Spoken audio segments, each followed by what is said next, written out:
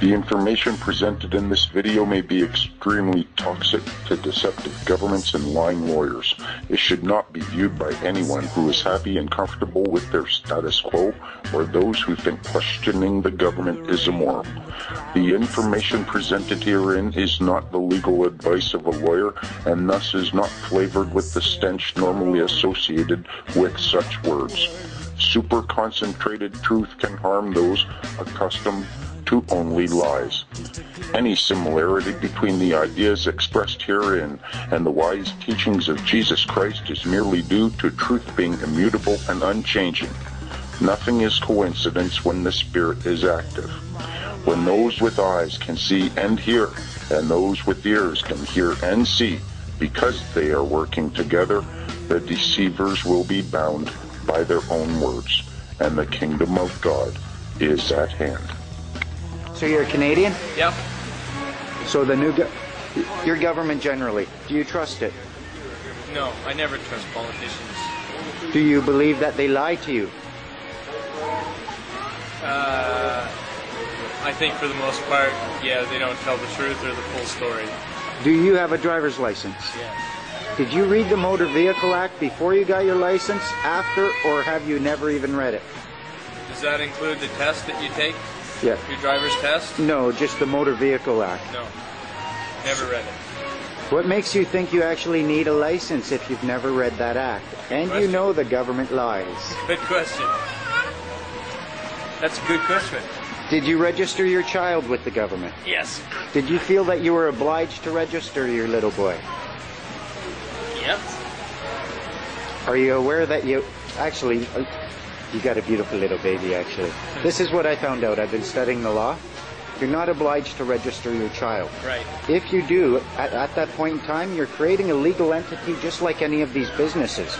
You're associating that legal entity with your offspring, and then you abandon ownership of it. The government seizes it under the laws of maritime salvage. It becomes their chattel property. When they come to remove a child, they're not removing the living, breathing human being. They're acting on that legal entity, and you can disassociate it at any time. Do you think that's a little bit sneaky on their part? I think governments are always sneaky. You know what my question is? It takes 7 years or 10 years to become a doctor. Takes the same amount to become a lawyer. You want to be a scientist, you have to go to university. You want to become an electrician, you have to do electrical training, and you have to do on-the-job training. What do you have to do to become a politician? That's my question to you. What training do you have to have? You have to have a big mouth. That's it. Right? Uh-oh, he's right. We're in trouble. Thank you for your time. Yeah.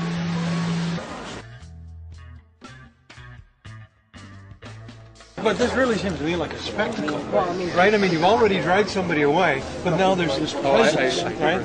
This gonna shut the whole street down. I live on the other side and I got to walk blocks around to get through. Stick around because we're going to be breaking. I know, but I don't understand why you've been here for hours. I What know. was the point? Can I borrow a couple of these barriers? I think they could be very...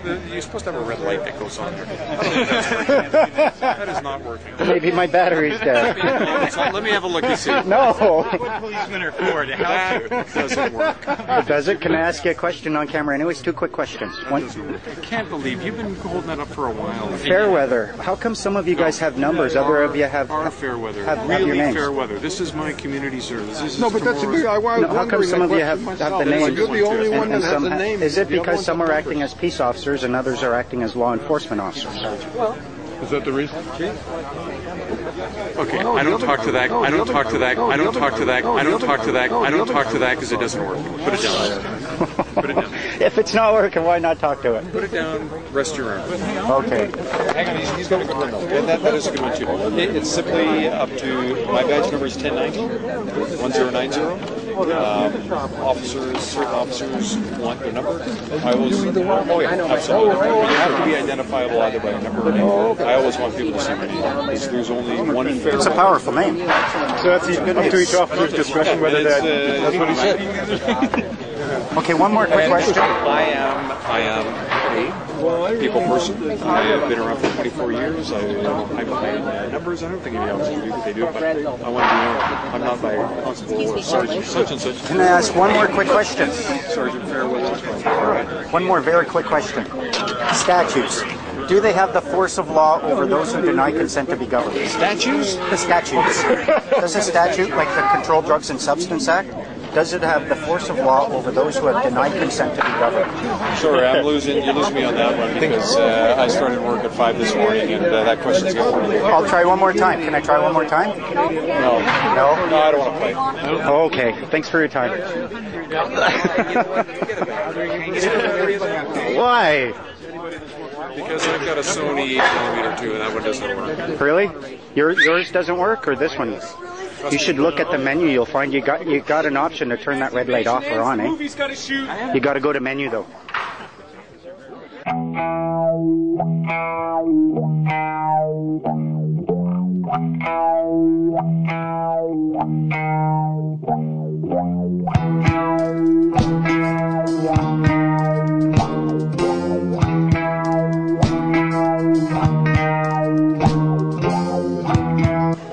Can I stand on that side of the line? We let you guys cross to our side. Fair's fair. Later. So everything. One more, then I go. Got any papers? It's always nice to have a sense of humor. It's very important, I It find. is very important. Yeah. Peace to you guys. Thanks, have a good night. That's right. They didn't have any papers. Papers?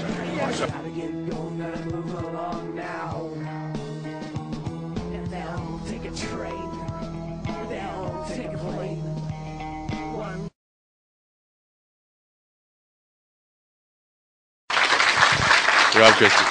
Thank you. Hi, everybody. This is only my second or third time doing this, so bear with me. Anyway, I met my brother Freeman Menard through my friend Clint here. I actually met them both the same day, so it was quite a change in my life.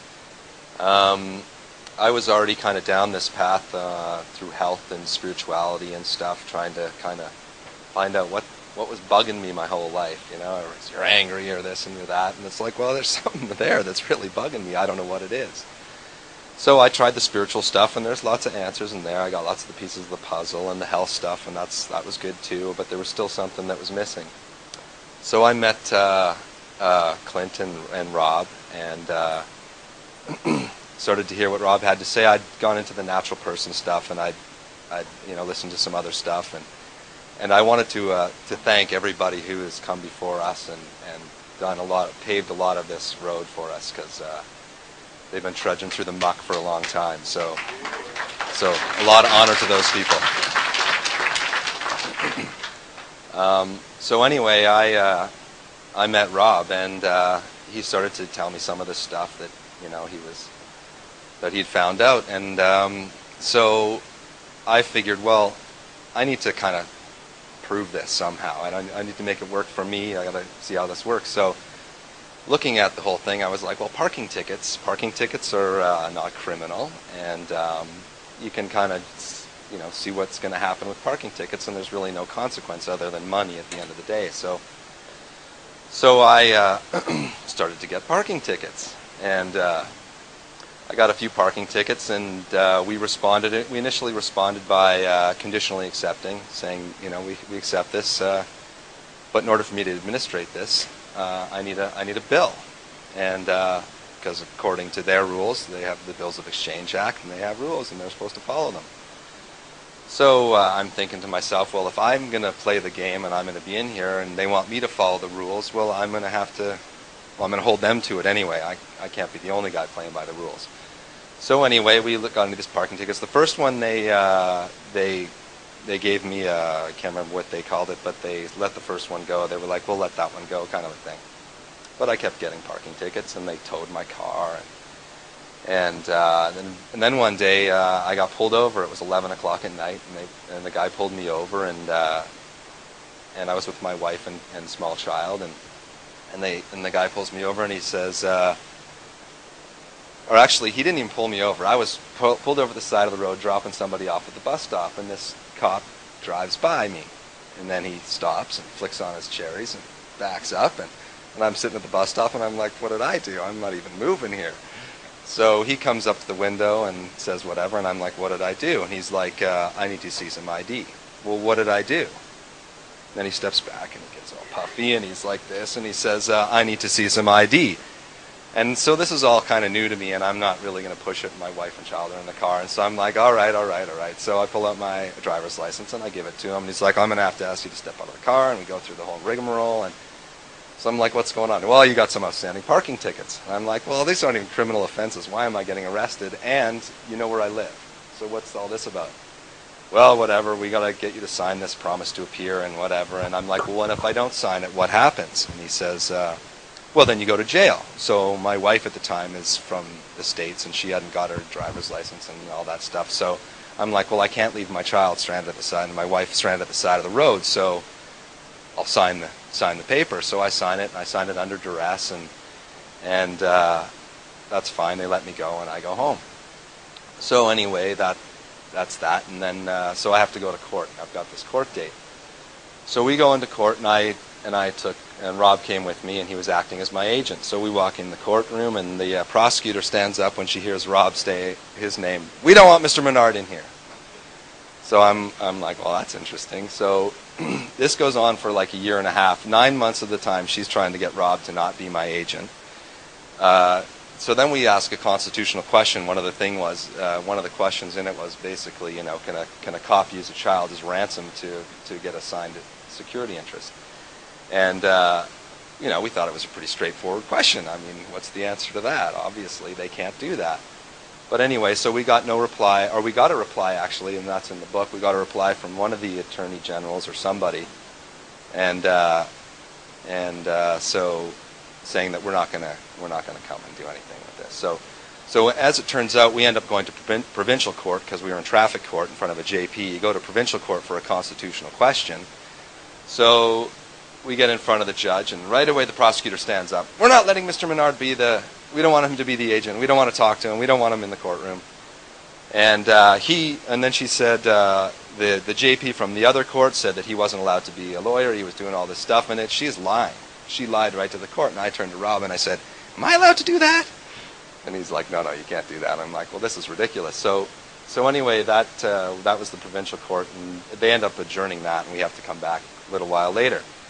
So that was another interesting story in of itself, and that'll be in a book that we're working on. But so eventually we go back, and I now have done all my freeman stuff. I've sent in my notice of understanding because I've learned a few things, obviously, in this thing. One, they don't follow their own rules. They want me to follow these rules, and they use all these words and stuff against me. And so I'm like, well, I don't want to play this game. And then I've also learned, obviously, that these words, I can't understand these words. These are words written in another language. You have to be a lawyer to understand them. I can't understand them. How can I, in any conscience whatsoever, be bound by something I can't understand? And secondly, there are thousands of pages of documents and stuff, and it's like, well, how easy is this? This was made for us, and it's supposed to help us, and it's ours, and we made it so we can't even understand it. So anyway, Rob's going to talk about the whole lawyers and all that stuff later on, but I can't understand it. There's no way that I can understand it unless I'm a member of the bar, so I'm not going to be bound by it. And so we go into court, and I go in as a free man. I've done all my stuff. Rob walks in. The judge right away says, we can't hear you. So then we go outside with the prosecutor, and she says, well, or she says, are you going to come in? I said, well, what's your name? I need your bar card. I need this information. And are you claiming that I'm the accused or the charged party or whatever we said? And she wouldn't say anything. She just laughs. And she walks back into the courtroom. And so we get into the courtroom, and they start their trial, an ex parte trial, while I'm sitting in there. And they're not pointing to me as the accused party. So I'm thinking, great. They're not. I'm in the courtroom. They're looking for a guy named Christy Robert Scott, and they're going through the thing, and they're not looking at me. So I'm not the guy they want. So this is part of my. This is how I won. They don't want to talk to me. They don't want to talk. When they said they don't want to talk to Rob, I'm like, great. Isn't that awesome? They don't want to talk to you. They don't want to talk to me. I told my dad the whole story, and after months of years of arguing and the whole thing, he's like, well, isn't that what you wanted? And I was like, oh, you got that. Yeah, that's what I wanted. I don't want them to talk to me. I don't want to have any part of them because I can't understand it, and my conscience doesn't dictate that I should be a part of fraud and all that stuff. So that's where I am anyway, and it's been quite a journey.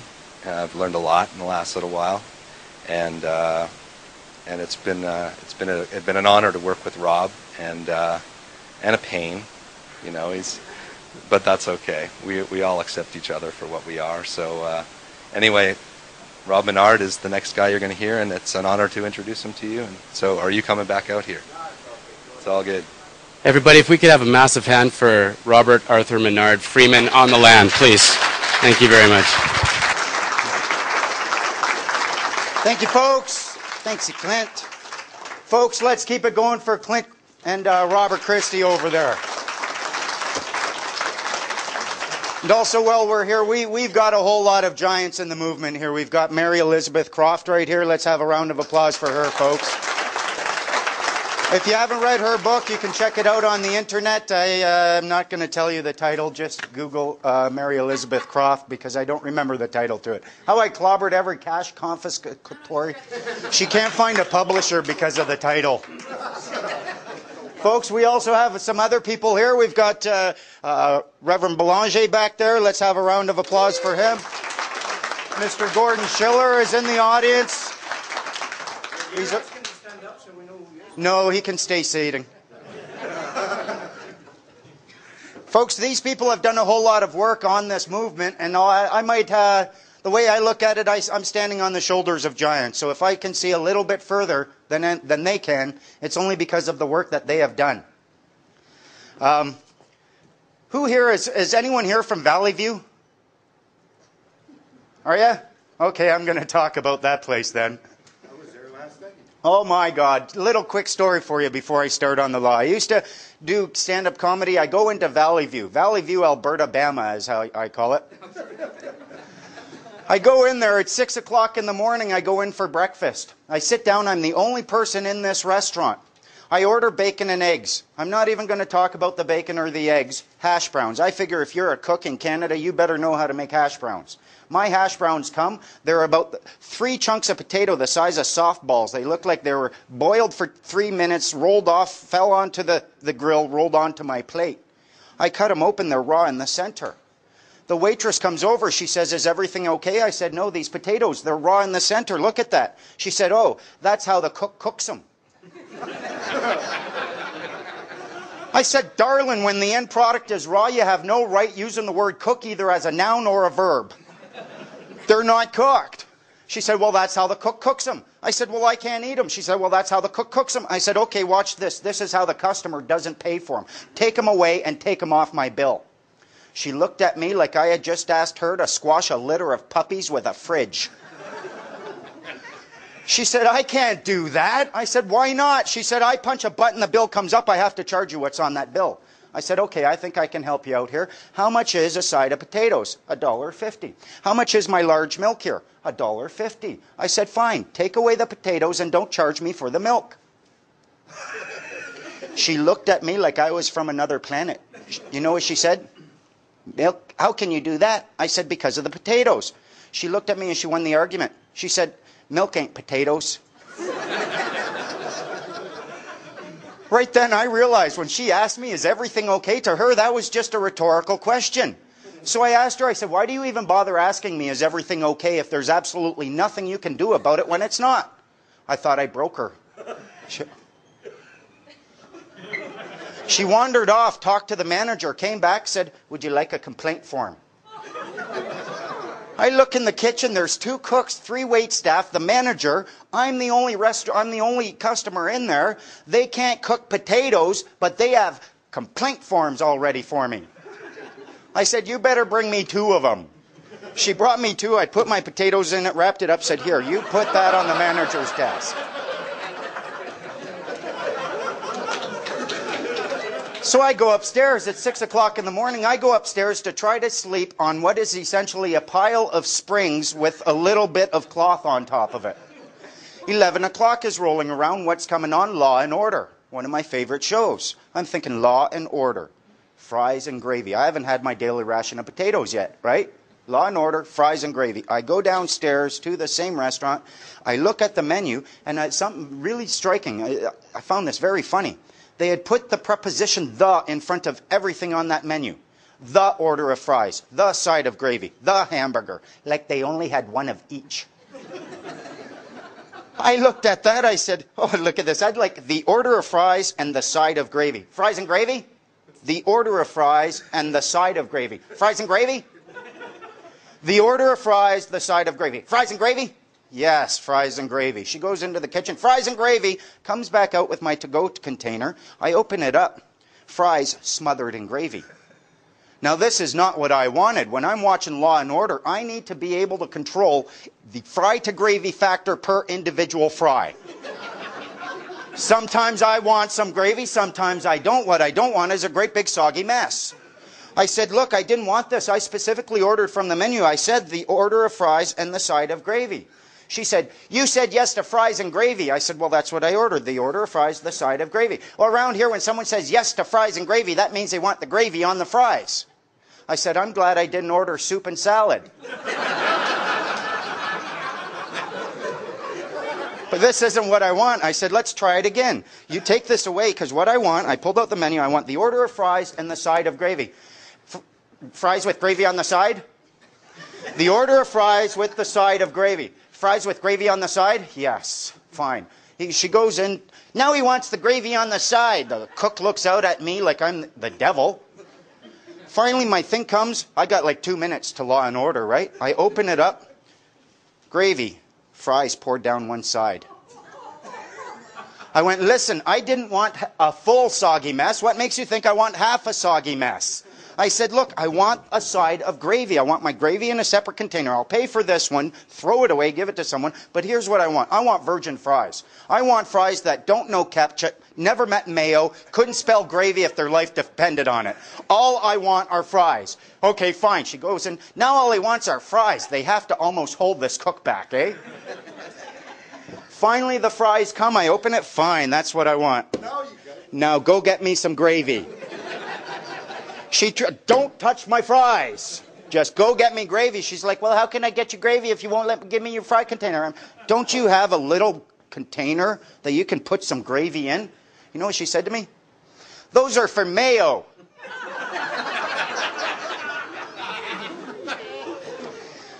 I highlight the story one. I wanted to start off with a bit of humor. But plus, it expresses how much language is important to us. It expresses that you might use the exact same language as someone else, but if you don't understand, if you're operating upon a presumption or an assumption, you are not going to get what you want. These words mean things, and if you don't know what these words mean, you are going to be getting soggy fries when you want virgin fries and a side of gravy. And the Law Society loves doing this. They want you to eat the soggiest fries imaginable. Now, let's ask ourselves, why are we all here? Look, a room full of people from young, old, all sorts. I mean, from across the entire community spectrum. Why are we all here? I think we're all here because we know on a fundamental level in our hearts that we have a right to peace and abundance, and we aren't getting this. It's like there's a big stink in the room. Everyone can smell it. Everyone's going, oh my God, who cut that one? And there's a group of lawyers in the corner with nose plugs on saying, smells like roses to me. We know there's a big stink in the room. We know that they use words they will claim are our laws that have the force of law over us, and yet at the same time they will claim that we cannot possibly understand these words because we are not a lawyer. There's a guy by the name of David E. Sherman. He's one of the premier tax accountants. And if you look in Snafu and Google David E. Sherman, he's on the record as stating these detaxers think they know what they're talking about. They read something that looks like English, but it's not. It's law, and they can't understand it. I called them on that. I said, if they can't understand it, how is it constitutional to use this to create liability on them? Never heard back from them. I think that's why we're here, and more importantly, what we want is we want to find remedy to this situation. We don't want to just sit around complaining about it. Glad you could make it. Yeah, Valley View, I was in Valley View. I got some potatoes. They were uncooked. Got some fries. I'm just catching you up. Talking about why we're here. We want remedy. We want our power back. We want our remedy, and we want to hold these people to the... We don't want to beat them up. We want abundance. We want peace. We don't want a life of conflict with these people. And we shouldn't have to dig through the shit they manufacture in order to find the diamonds of our freedom. To recap bursting bubbles of government deception, I look at what I'm about to teach you as high school. Bursting bubbles was essentially grade school. Fundamental 3 things you should have learned. 1, you are not a person. You have a person. It exists in association with you. Statutes are not laws. They do not apply to you. They apply to your person. And finally, believe it or not, you want your freedom. You want to become a free man on the land. You have to treat these people with compassion, regardless of what they've done to you, and I know how difficult that can be. When you can take all of these things and put it together and use it in this information that I present to you tonight, you are going to have more power than you can imagine over these people. Maybe not power to command them, but they certainly won't be trying to claim any power over you. A lot of us, we look at them as bullies. I've dealt with a lot of bullies in my life. The bully wants to find the weakest person. If they know that you are going to fight them and you're going to just keep fighting them, eventually they know that what's going to happen, you're going to figure out their little bully tricks, and there's going to come a day where you're going to start winning. Or eventually the whole schoolyard is going to watch you fight them and say, hey, he's not that tough, let's get him. And the whole schoolyard jumps on him.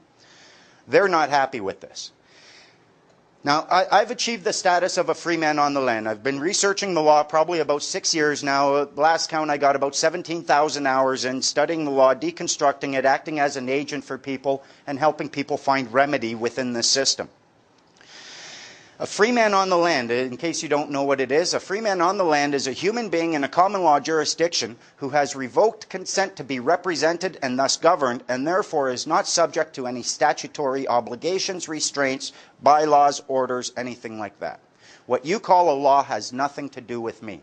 And this has been proven to me a number of times. The last time I got stopped by a cop, 11:30 at night, I'm at a bus station. I'm at a bus stop. I got 12 beer beside me. I'm going over to my friend's place. I crack a beer, a cop goes by, I went, oh, this is going to be fun. He pulls right up, he gets right out, and you know how they get out, they're all angry. Hey, what are you doing? You're drinking in public, that's against the law. You know I could arrest you under the Liquor Licensing Act, the Liquor Control Act, and I could confiscate your beer. The first thing I do, God's peace to you, good officer. If you're going to arrest me, I want you to know I'm a peaceful man and there will be no violence necessary. But I'm pretty sure you don't have the legal right to do any of that. So I immediately bring him down. He gets to a point where there's no more anger there. You can talk to them if there's no more anger there. So he starts asking me, well, what's your name? And actually he said, I could confiscate your beer. I said, you're going to remove my beer without clear lawful authority? Because that's the definition of confiscate. So at that point, you start using some of these words and you know the definition of them. He's going to step back a little bit. He's looking for the weak. He's looking for the people who have no idea what these words mean. He asked me for my name. I said, well, I'd love to help you, but I don't know if you're operating legally or lawfully. I don't know if you want my legal name or a lawful name. He goes, well, I'm acting legally. I want your legal name. I said, do you have proof of claim? I have an obligation to have such a thing? Okay, fine. I'm acting lawfully. Fine. My name's Rob. What's your last name? Why do you need that if you're acting lawfully? I don't even have a last name. I have a family name. Okay, well, what's your family name? So finally, he seemed like a decent guy. We were talking a little bit. He used to do masonry. I told him I was a mason. So I gave him the information. He punches it in his computer. He's there. I'm sitting over here. He punches my name in the computer, looks at it, squints. I smile and wave. He looks at it, gets on the horn. He's on that horn for a good 5 minutes. Comes out, puts down the horn. He's like, comes out. You know what he says to me? Mr. Menard, the West Vancouver Police Department would be deeply appreciative if you would refrain from drinking alcohol in public. Couldn't get away fast enough. They punch my name in that computer. It comes up, free man on the land, no statutory charges without the express written consent of the Attorney General. They don't want anything to do with me. This is the power that you can have over these people. This is what, it doesn't mean there is no law. It doesn't mean that I can go out and I can harm. It doesn't mean I can damage property. It doesn't mean I can use fraud in my contract. It just means that they can't use their words to dictate my actions. They're not my words. Now, why is it that they get to apply these words against you, but they don't apply them against me? What have I done that has allowed this situation to develop? It's very simple. You're all sinners. Yeah, not that I'm a saint, because I'm not. But you are all sinners. You have a social insurance number. Do you know what that means? You sin. You're collateral to them. Close. It was a rhetorical question. They have ruled, they identify it. When you go in there, they call that social insurance number an employee identification number. If you want to pay into the Canada Pension Plan, you need a social insurance number. The courts have ruled payment into a pension plan is prima facie evidence of employee status. Only employees pay into a pension plan. They'll tell you you need this number to work legally in Canada. Change the in to for and you're closer to the truth. You're working for Canada. If someone tells you, I work legally in Walmart, are they not also then automatically working legally for Walmart? The fact is, your social insurance number means you are all government agents. When I hear you complaining about the government, I don't hear citizens complaining about their lawful government. I hear employees bitching about their employer. You're sinning. You're the sinner. That is your original sin. You were born into abundance, into freedom. And you went and you gave it all up. And now, the way to look at it, the reason this is important, imagine a box of chocolates for a minute. Okay, imagine it. I want you all to imagine it, and I'll stand here until it manifests. Come on, you're laughing, not imagining. Imagine a box of chocolates. You take a chocolate out of the box. What happens to it? Within 24 hours, it's shit. Chocolates stay in the box. The Constitution Act is the box of chocolates. The Constitution restricts and constrains all statutes, regulations, orders, and bylaws. Those are the chocolates. They stay in the box. Let's close that box up and look at who it is addressed to. Then we know who we can force feed these chocolates to. Look in Section 32 of the Constitution Act, and it will tell you that this Constitution Act, and therefore everything constrained within it, this box of chocolates and the chocolates, are applicable only to federal, provincial, and municipal agents, employees, and those. And that's why all of these acts, all of these statutes have the force of law over you, because you are a government agent. These rules were never ever meant so that governments could control us. These are the rules that are in place so that we can control our government. You go into Walmart, a Walmart employee, he's going to have certain rules that he's not allowed to do things. He can't come in and have alcohol on his breath. Who says you can't go into Walmart after having a couple of beer? You don't work there. All of these rules that they use, the Income Tax Act, that's why you have to pay income tax. If you go to a temporary job placement agency, they will set you up with a job, but now you have to pay them a portion of what you earned. Why? Because you were working as an agent for them. That's why you have to pay income tax to the federal government. You are working as a federal agent under a contract for service instead of a free man under a contract for hire. I think of it like a tiger in a cage. You go to a zoo, you find a tiger, there's a big cage around it. You all jumped into the tiger's enclosure, and now you're complaining about the fangs and the sharp claws of the tiger. But what separates, if you go to a zoo, what separates the tiger from the people who are just there to enjoy the zoo? Bars. Yeah, a cage made of bars. What are lawyers a member of? The bar. The purpose of these lawyers are to act to separate us from the tiger with all their claws. Now, if we can step outside of the cage, if we can step outside of the box, instead of having to worry about, oh, here's a chair, here's a whip, here's how you fight the tiger, get him in the corner, no, you just step out of the box. You don't go poking the tiger with a stick from the other side of the cage. I mean, that's not going to be nice. But you can just say, no, I'm done with you. I'm done with all of your words. I'm going for a hot dog and some candy floss, and you're staying in your cage. These are their words. I have less information about Alberta statutes, but I'm willing to bet it's very similar to what I find in British Columbia. Under the Legal Profession Act, it states that only members of the Legal Profession Act may create documents for use in court, may create or file documents for use in court. What are statutes? What are regulations? What are orders?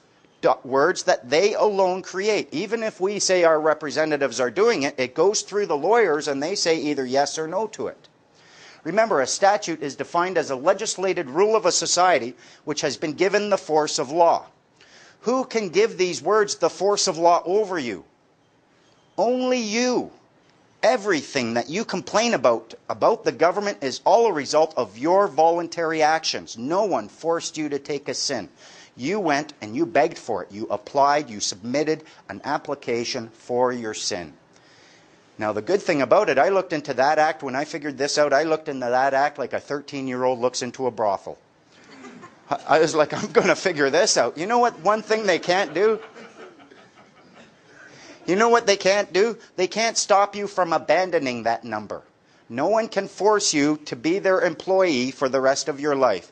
You can abandon that number at any time, and the moment you do, you are no longer within that box. Now, they'll try to continue placing these orders upon you. They'll try to continue controlling your life, but there are ways to deal with that as well. I got a question for you. Who here has a driver's license? Unfortunately. Okay, now who here, keep your hands in the air. Okay, put your hands down if you put your hand up higher. I see you cheating. Higher. Put your hands down if you actually read the Motor Vehicle Act before applying for your license. Huh. How do you know you have any obligation under that act to have a license if you've never even read it? You pay income tax. Who here has ever read the Income Tax Act before paying their income tax? It's 2,566 pages long. Did you read it? No. There's a maxim in law, a Roman maxim that says, let he who would be deceived be deceived.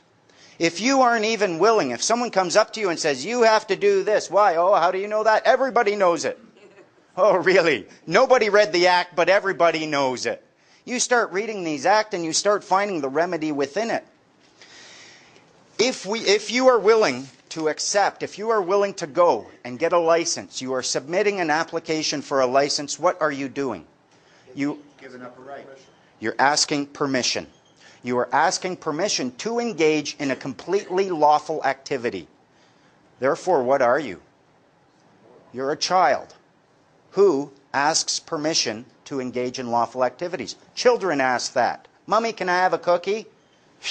If you're old enough, let's suppose for a moment, your parents own a bakery. And every day you go to that bakery and you ask the person, can I have a cookie? Can I have a cookie? Sure, you can have a cookie. Don't tell your dad, here you go. Or no, your dad said you can't. But you go and you ask for a cookie and you don't have the right to come and take one. But there comes a day where you grow up, your dad passes away, you inherit that shop. Are you asking for a cookie anymore? No. My cookies, give or find the door. You have the power then. Our buddy, this child of the province thing came up because I'm rather active in writing my letters and whatnot. Our buddy Digger, he's coming out of Park Royal and he's got his keys. I think he was going to his car. I don't know. But let's say he is, just for the sake of the story. He's going to a car. The cops stop and they pull up and they say, well, who are you? Do you have your driver's license? We want to see your ID. And Digger knows his rights, eh? He's like, why are you asking me for ID when I don't have an obligation to have such a thing, but you do? I want to see your ID, I want to see your business card, I want to see your badge. And they start, well, do you have a driver's license? Are you claiming I need such a thing? And they asked him something very telling. So you're not a child of the province then? No. Thank you, sir. Have a good day. Drove right off. There is the legal status of being a child of your province because you haven't grown up enough. You go and you ask permission to engage in these lawful activities when you have remedy in the form of a claim of right that you can make. Anything you can do under license within the legislative framework, you must be able to do without license outside of that framework, or else the licensing authority is licensing unlawful activities. Can you get a license to do B&Es? Can you get a license to do assaults? No. License to kill? Shh, well, that's James. Leave the funny to me, buddy.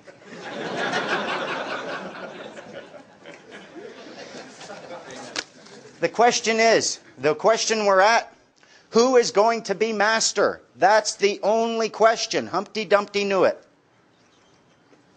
Who is going to be master in this game? Are you going to be master of the government, or is government going to be master over you? Now, how do we claim mastery over people? Or not so much over them, but how do we ensure that they aren't trying to be masters over us? As they have treated us like children, because we were acting like children, so must we treat them like children. You, who here are, most are parents, I imagine? Everyone have kids? Are you not masters over your kids? Why? Well, when you were younger, when they were younger maybe. When they were younger, what makes you master over them is your ability to grab them and raise them up. They come and they try kicking you in the shin. You laugh at them. Ha ha ha, that doesn't hurt. And you raise them up. Who's in charge now? You are clearly the one who has the power if you can raise up the people in government. And the trick to this, why can you do this from your kids? Why is it possible for you to accept your kids doing things that you might not like, and yet you don't get all angry with them as you would with the government? Why? Because you love them. When they were born, you allowed your heart to expand, and that expansion of the heart gave you the power to raise them up. You're going to be treating the government in the exact same fashion. You're going to allow your heart to expand, and you are going to have power over them because you know that they are the children. You have the moral high ground. You're acting mature. You are willing to deal with them on whatever level they want, but you have the power. And once they start recognizing that, if they come at you and, oh, put him up, put him up. Oh, really? You're so cute. Come here. Pick him up. Now get in your room. When you bring out that attitude, it's far different. I had to go to jail a couple of times. I mean, in this action, it's not easy. You know, I've been placed under arrest. But when they came and arrest me, oh, Mr. Menard, we have to place you under arrest. Okay, fine. Sat there with my coffee. Finally, the paddy wagon pulled up. Okay, well, we got to put cuffs on you now. Okay, fine. Put it on, and it's under protest and duress every step of the way. He noted the protest. I get into the holding cell, and I get in there, and there's like 15 people in there. I'm like, so who's here under statutory charges? I'm going to teach you about the law. 15 seconds later, the door opens. They grab me, take me out. They couldn't get me out of that holding cell fast enough, eh? And they're asking me to sign an ROR, a return on recognizance. And I'm not signing that. Well, you have to sign it. You'll go back in that holding cell. Fine, bunch of people in there to teach. Okay, you just sit there. The sergeant, he tried intimidating me. Come here, come here. Because I was sitting over there. You just sit there and you make up your mind. So he calls me over. Don't you try to intimidate me. You're going to sign this document. I'm saying, okay, fine. Listen, you want me to sign it? Yes, I do. I'll sign it. But it's under protest and duress. Fine, just sign it. So I signed it under duress. As I give it to him, you know that signature isn't really there. Take it, got out. They didn't want me in there. If you go through this enough times, they get to the point where they know that you know what is right, what is wrong, and you're willing to sacrifice for it. If when you go through these procedures, you are acting with respect to the cops, if you aren't questioning so much, I try not to question their intelligence, their integrity, or their intent. Merely the meaning of the words that they're using to claim authority and their knowledge of what those words mean. If they don't have that information, they should just back right off. And the cops, at least out in Vancouver and BC, they're coming around. They are coming around in a huge way. People are getting tickets saying, that's a bill of exchange and I want the original.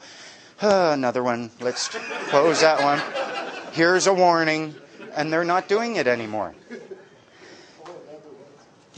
How do we get to this point, though? How do we get them to recognize that they're the nanny and we have grown up and they have no more power as nanny over us? It's about how we treat them, about how we act. If we're shitting our pants, pardon the language, ladies and sensitive guys, but if we're pooping our drawers, Nanny has a right and a duty to put diapers on us, and she will do that. If you're throwing a tantrum, Nanny has the power and the right to come grab you, throw you in your room until you settle down. If you're rebellious, Nanny's got a right to put limits upon you as long as you're in the house. Nanny is tired. She wants us to stop rebelling.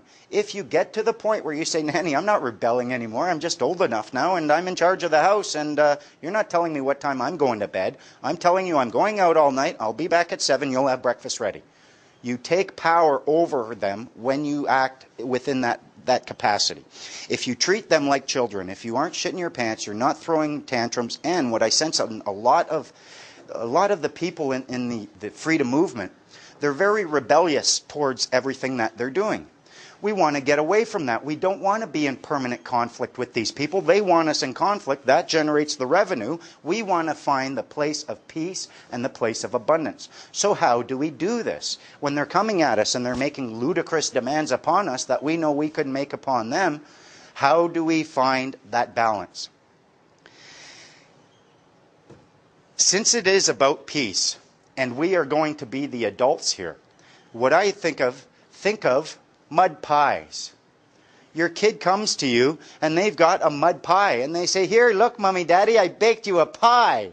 And you say, that's not a pie, that's a bunch of mud with some rabbit droppings spelling out I love you and a bunch of leaves on it. I'm not eating that. Your kid's going to cry. You dishonored them. You've locked them out. I mean, people say, oh, that's not a real bill. We don't have real money. There's no real commercial transactions available to them. If you order your kid to bake you a pie and then you lock them out of the kitchen, you don't even give them access to the pantry, this mud pie is all they've got. Now, how do you deal with a mud pie when a kid comes and brings it to you? To make them not cry, to accept it, you say, oh, that's a beautiful mud pie. Thank you very much. I'm going to eat that right up. Hey, I've got to share it with you. Go get some cutlery. Even a 4-year-old knows, I don't want to eat that. Well, you want me to eat it? Here, look, I'll taste some. You put a little on your... Hey, isn't that Barney? They turn around, you throw the mud away. Oh, that was a beautiful mud pie. Go get me some more. I want another mud pie, and this time you're going to eat it. If you can accept everything they bring you merely as mud pie, merely as a kid trying to serve you, trying to be nice to you, they're trying to give you a service regardless of whether or not you accept it as edible, then you start having power over them because you can accept without generating conflict. You can conditionally accept. You say, I accept whatever it is you're giving me upon this condition. You place your own conditions and you make those conditions too difficult for them to fulfill. This is what the whole acceptance for value routine is about. You've all heard of acceptance for value? Trying to explain acceptance for value. Change the acceptance to accepted, change the for to as, and you accept it as valuable. Someone comes and brings you a mud pie, and you say, I accept that this is valuable. You give them evidence of this, now they can go to a third party. If someone gave me a document, a remittance, and I take it and I say, I accept that this is valuable, now give it back to them. Now you have two parties who have both claimed that a certain document has value. It's a valuable document, and it must be because two people have just accepted it as such. You can now take this document to the third party, not me, my fiduciary agent or the government, whoever you want to direct it to, but that third party must accept that this document, this mud pie, is real pie because you've accepted it as such. They use tricky language, like acceptance for value took me a long time to try to understand what they were doing there until I said accept it as valuable. Okay, I can see that. It's evidence that someone provided you with a service. They might have been a government agent just bringing you mud pie. It might be service in the form of a ticket. It might be service in the form of a summons or anything like that. But all they're doing is trying to serve you. The problem with acceptance for value is knowing what you can and cannot accept and how to deal with something. If you get a notice, you shouldn't be accepting that for value because all it is a notice. You deal with a notice with your own notice. And you take their notice. What I used to do is I'd take their notice, I'd write on the back, here's my notice, and it's a notice of discharge of alternative notice or notice of discharge of notice by way of seeking clarification. They're trying to communicate with me. I don't know what your words mean. What does this word mean? What does this word mean? What does this word mean? Balls in your court. And they never want to start playing that. If you get a remittance, and this is where when we went through with Rob with the whole parking ticket issue, the end result was them sending a remittance. We looked that up. A remittance is a specie of money. sent by one merchant to another, but it has to be signed. Look at the money in your pocket. It has a signature. It has two parties accepting it as valuable. Those you can sign. Those you can assign value to. You say, I accept this as valuable. You give it back to them. They now have something that they can take and pay. What we found with the parking tickets, they would send you this remittance, and what they want you to do is not touch that, but send that back, that original document, with a check for the value of the remittance. So they are getting two species of money. They've got $80 in that envelope, not 40, and they're using this check to act as in an administrative capacity for you, and they are adding value to that. It's called twinning a stream of revenue, and it's highly unlawful. And we caught them at it in Vancouver. So, and when we first did it, the first time we did it, they accepted it. They didn't want us doing it over and over. Yeah, they claimed it was a typo. We asked the girl, we said, this is a remittance. Look, Black's Law Dictionary, specie of money. She said, we're going to talk to the lawyer. She went, talked to the lawyer, came back. Oh, the lawyer told me it's a typo. Yeah, I'll buy that one for $1. Like lawyers make typos. A typo is when there's one T in remittance, not when you change receipt for remittance. There's a big difference. And the fact that they want it back is very telling.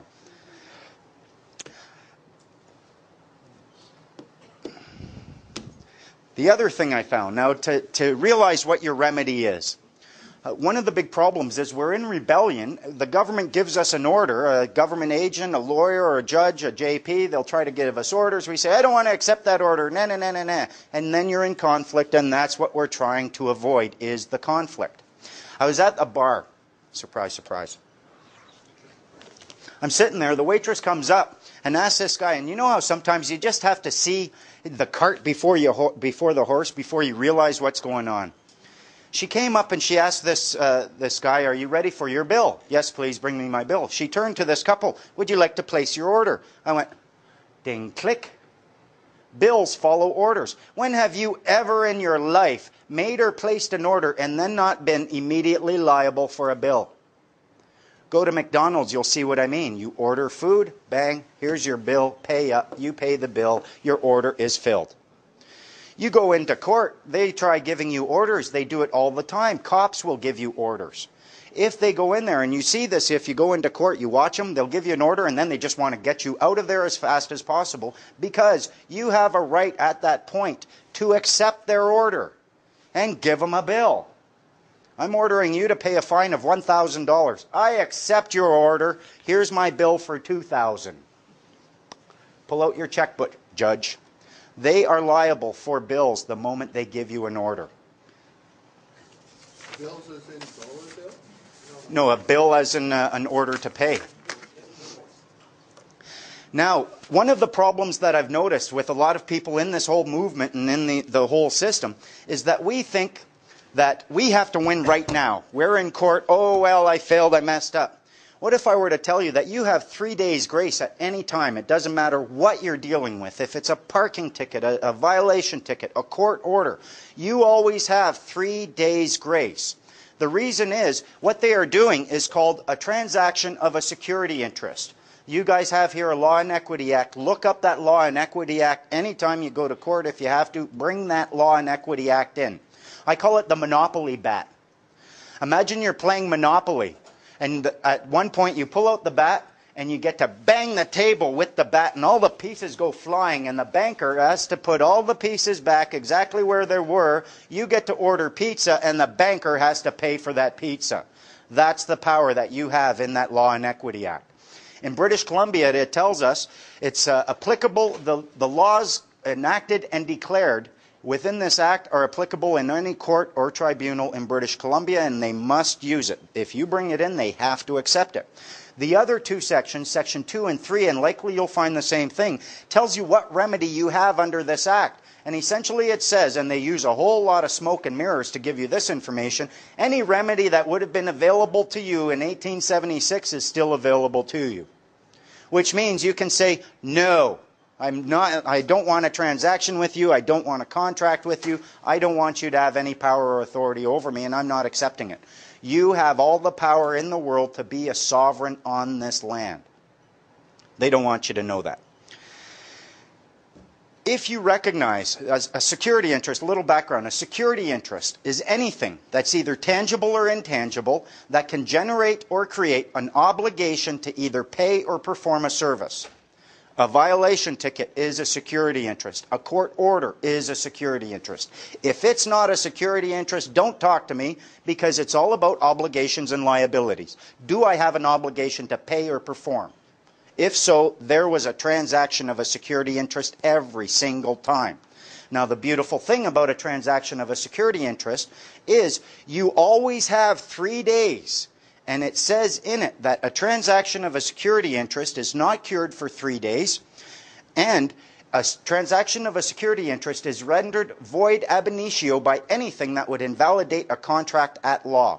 Fraud, duress, mistake, coercion, I didn't want to contract, all of these things. So no matter what they do, you get a ticket, fine, I accept that. I recognize it's a transaction of a security interest and I'm operating under protest and duress, and I want you to know that I'm going to be voiding that within 3 days under the Law and Equity Act. So go ahead, give me whatever you want. Within 72 hours, it's going to be a nothing. You're taking it out of the box and I'm eating it. Could you define for the audience ab initio? Sorry. Ab initio means from the beginning, from the initial. If everything they do, if you always have 3 days to discharge it, to render it void and invalid, why argue with them at the point that they're doing it? Why argue with them in court? Why argue with them when they're giving you a ticket? Oh, you can't give me a ticket. Oh, go ahead and give it to me. I've got my notices already. I'm just going to zero that out. They're doing their job. You're doing yours.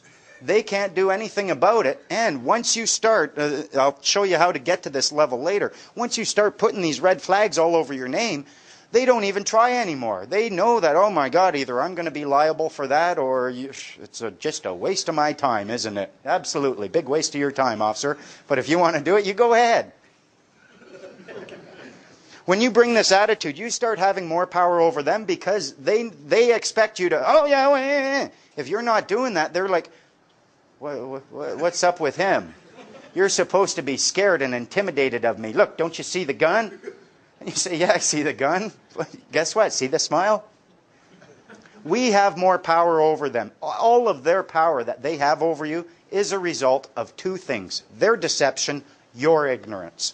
Sorry to be rude, but their deception doesn't work without your ignorance. And the way to deal with it is to deal with your ignorance. Then when their deception comes, you can look at them and smile. And you can tell them, you know, I'm not a child of the province. I don't know why you're trying to apply that to me. You can talk to them from a position of having power. And Clint will tell you, once you get to this position, you drive down, you see cops, you're not scared of them anymore. You don't get that, oh, the cops pulled me over. And now it's a chance to test out my theories. This is going to be fun. Now, how do we do this, though? When I was doing my research, what I found was that way back when, the judges used to always ask if someone was making a claim for damages against them, if there was a claim, the judges were always asking, where's the notices? And they would demand to see the notices. And if there were no notices, okay, this is dismissed. You failed to notice the other party. I ended up doing more research. I found out they used to actually use all the time notices of understanding and intent. If they saw that there was a potential conflict brewing, they would actually act like adult human beings, respect each other, and serve notice of their understanding and their intent upon their fellow man. This is step number one. I think there's a lot of people out there who have been trying many esoteric kind of things, but if you are not operating upon a notice of understanding and intent and then a claim of right, you could lose every time. Maybe one time they'll let you win, maybe next time they don't let you win. You can't figure it out what's going on. When you do your notice of understanding and intent, it's their opportunity to discuss it with you. If they refuse to discuss it with you, they are accepting your understanding. They are sharing this understanding. Because you now have a shared understanding, you can share with them your intent. Once you've shared that intent with them, you give them 10 days. If they raise no dispute with this, you now hit them with a claim of right. They have 10 days to dispute that claim, and if not, it's cured. From that point forward, every time you're doing whatever it is you mentioned in your notice of intent, you are operating upon a right and upon a claim of right, which is very important. Read section 39 of the Criminal Code. The claim of right allows you to use, either you or your authorized agents or representative can use whatever level of force or violence is necessary to protect whatever property you have if you are holding it under a claim of right, even against those who are legally entitled to seize and possess it, which means cops. If they want to come and seize your property and you are operating upon a cured, perfected claim of right, they can't use violence to seize it, and the reason is the existence of one excludes the other. You cannot have two parties both with the power to use violence to seize one property.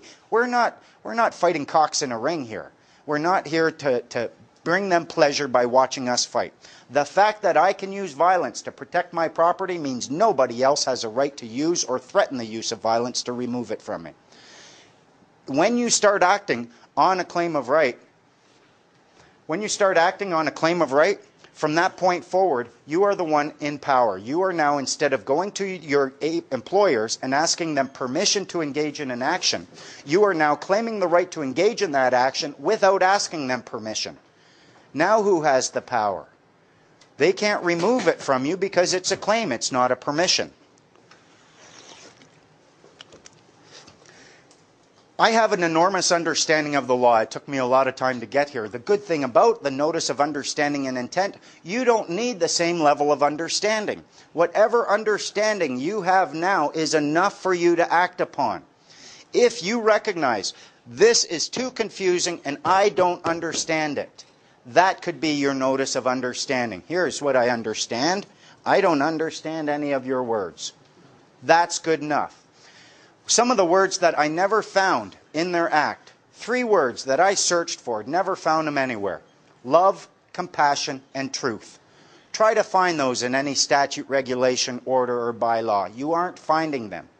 If, however, you choose to live your life with love, compassion, and truth as your guiding principles, who are they to claim that this body of words has anything to do with you? They're not. A notice of understanding and intent can be as big or as small as you want to make it. I like to make it big so that there's all these different points on it, and in our packages over here we do have an example of one.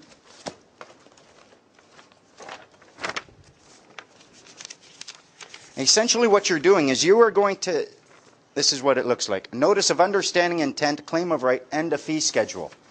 A fee schedule is essentially when a government agent, a cop or anything starts and puts an order upon you.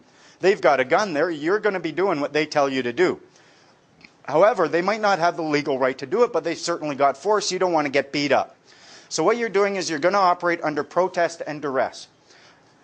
I got 2 minutes and we're going to take a break and change the tape there. If you are operating under protest and duress, someone comes and says, you clean my floor over here. And you say, show me a contract. No, I've got a gun. Okay, good enough, but that's not a contract. It's going to get your floor clean, but you have 3 days after I wash your floor to show me a contract that says that I have an obligation to wash your floor and that you have a right to use a gun to get that contract fulfilled. If you don't do that within 3 days, guess who gets to determine the terms of that contract? You. That's what the protest means. You are protesting it, you're operating under duress, but then you get to decide, well, I charge $1,000 per square foot for cleaning your floor. There you go, here's my bill. When you tell them I'm operating under protest and duress, they will say noted. If they refuse to note it, you know that they're scared. And I'm not noting that. Okay, that's fine. But every time I've ever done it, I've done protest and duress. So then I got the cop, number 2191. I got him put on notice because I was operating under protest and duress. I have a record of doing that. And then when he arrested me, I told him and he refused to note it. No, I'm not putting that in. Well, sorry. I've got history as doing this. So when I come up and I wrote up and I said I operated under protest and duress and he wouldn't accept my protest, that cop was in shit. He can't lie like that.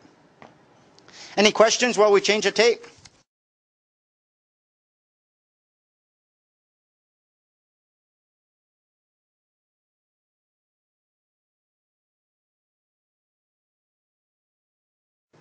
Okay, well, we're moving back on. One of the things Using a notary notice of understanding and intent. If you are going to do this, you need a notary public. The purpose of the notary public is to help you avoid conflict. You use a lawyer to win conflict. You use a notary public so you can avoid conflict. In the Freeman package, there is directions to a notary public. Now, I've had trouble trying to get notaries to do what I want them to do. I've had a few that tell me, oh, well, although the Act says that they may protest or attest or protest any commercial or other instruments, they try pointing out and saying, oh, the word is may and therefore it's permissive, therefore I don't have to do it. My argument with them at that point was, and they tried claiming, oh, I don't know how to do it.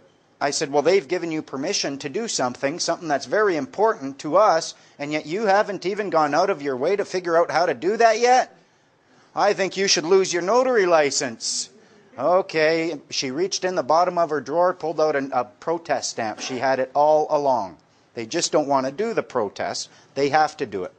We've got a great notary public now. I imagine you could use him if you needed to go to Vancouver. His name's Kwan. He had his oath up on the wall, and he also had a Christian quote. So I asked him, I said, so you believe in Christ? He said, I sure do. I said, and you believe you took your oath seriously? Sure did. I said, you know the Queen's oath? Oh, yeah.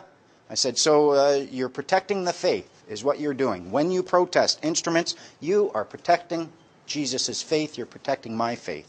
And when I tried telling him, okay, I need you to do this, he was like, well, I don't know that I have that power to do that. I said, check out Section 18 of the Notary Act. They're empowered to do anything under any statute, any duty or anything that is required to be done under any statute. They have the power to do it. Need a judge? Get a notary. Need a sheriff? Get a notary. Need a notary? Get a notary.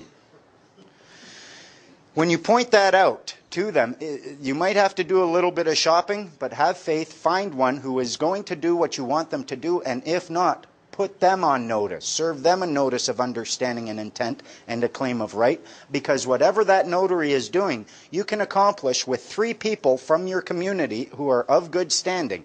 3 people can act as your witness, and what they create will have just as much power as any notary. So don't let them say, oh, I can't do that for you. You are doing it, or I'm going to write a snap nasty letter to the Notary Society. The Notary Society likes me in BC. They've even invited me to go and speak at one of their conventions, or when they get together. They lock horns with the Law Society all the time. The Law Society hates them, and they like how I've been empowering them. And they've had lawyers, like I had Kwan, he said that he got a phone call telling him that he couldn't do these things. I said, tell him you want it in writing. Never heard back from them. They aren't going to...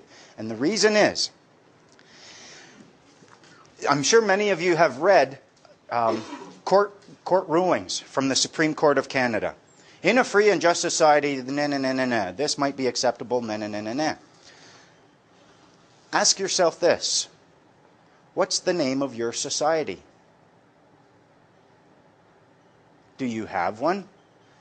There's a maximum law that says, if you know not the name of a thing, all knowledge of that thing must perish. If someone tells you, I'm going to my best friend's house, and you say, really? What's your best friend's name? And they go, do they even have a best friend? Believe it or not, any member of a society, every member of a particular society will all do the exact same thing if you ask them the right question. If you ask them, what is the name of your society? Every member of that society will say the exact same thing. Societies have names. In British Columbia, it's the Society of Notary Publics of British Columbia, the Law Society of British Columbia.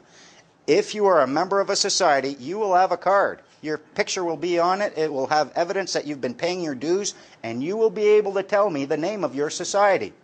Now, if you can't even tell me the name of your society, and you know a statute is a legislated rule of a society which has been given the force of law, and you don't have a society, why do these acts have any force of law over you? Believe it or not, all of these statutes, they are a legislated rule of a particular society which have been given the force of law, but that's the Law Society. All of these rules are the rules for the Law Society, and you can prove it. Only they can make the statutes, the regulations, or the orders. You are not allowed to pen these. If you go into court, They claim that only they may use these documents or these words. Only they can claim complete understanding of these words. Unless you're a member of that society, you cannot understand these words. Why? Because societies have a number of powers. As a society, you can generate and create your own rules, and no one who is not a member of that society is going to have a say in creating those rules. You can claim that no one but a member of that society can understand those rules because you can actually create your own language as a society if you want. And you can do this by taking an existing language, let's call it English, and you can change just a few words, not tell anyone else how those words have been changed. And guess what? You've got an entirely new language that appears to be English, but it's not, and only they know it. And this is the magnificency of the deception. This is why it's so beautiful. When this whole thing unfolds, they think they're going to be fooling God. They think that they're going to lock us up in their cage. No. All they are doing is creating a set of rules that is going to be applicable only to them. We step out of the cage, and all of these deceivers, all of the judges, all of the ignorant cops who refuse to look into the meaning of these words, they're the one bound by these rules, not us. This is what I kind of see it as the wheat and the chaff being separated. We are going to create an opportunity where all of us, all of the good people out there, assuming that I'm one, will be fully and completely free. We can have our abundance, but all the people who've been generating all their revenue, been making a very good living off of this deception, they're going to be stuck with that, paying the income tax. There you can't smoke pot. We can. You're a government employee. We're out of there. And if they ever try stepping out of their little system, the reason, when we all step out, this great big tiger is going to turn into a little kitten. Meow, meow, meow.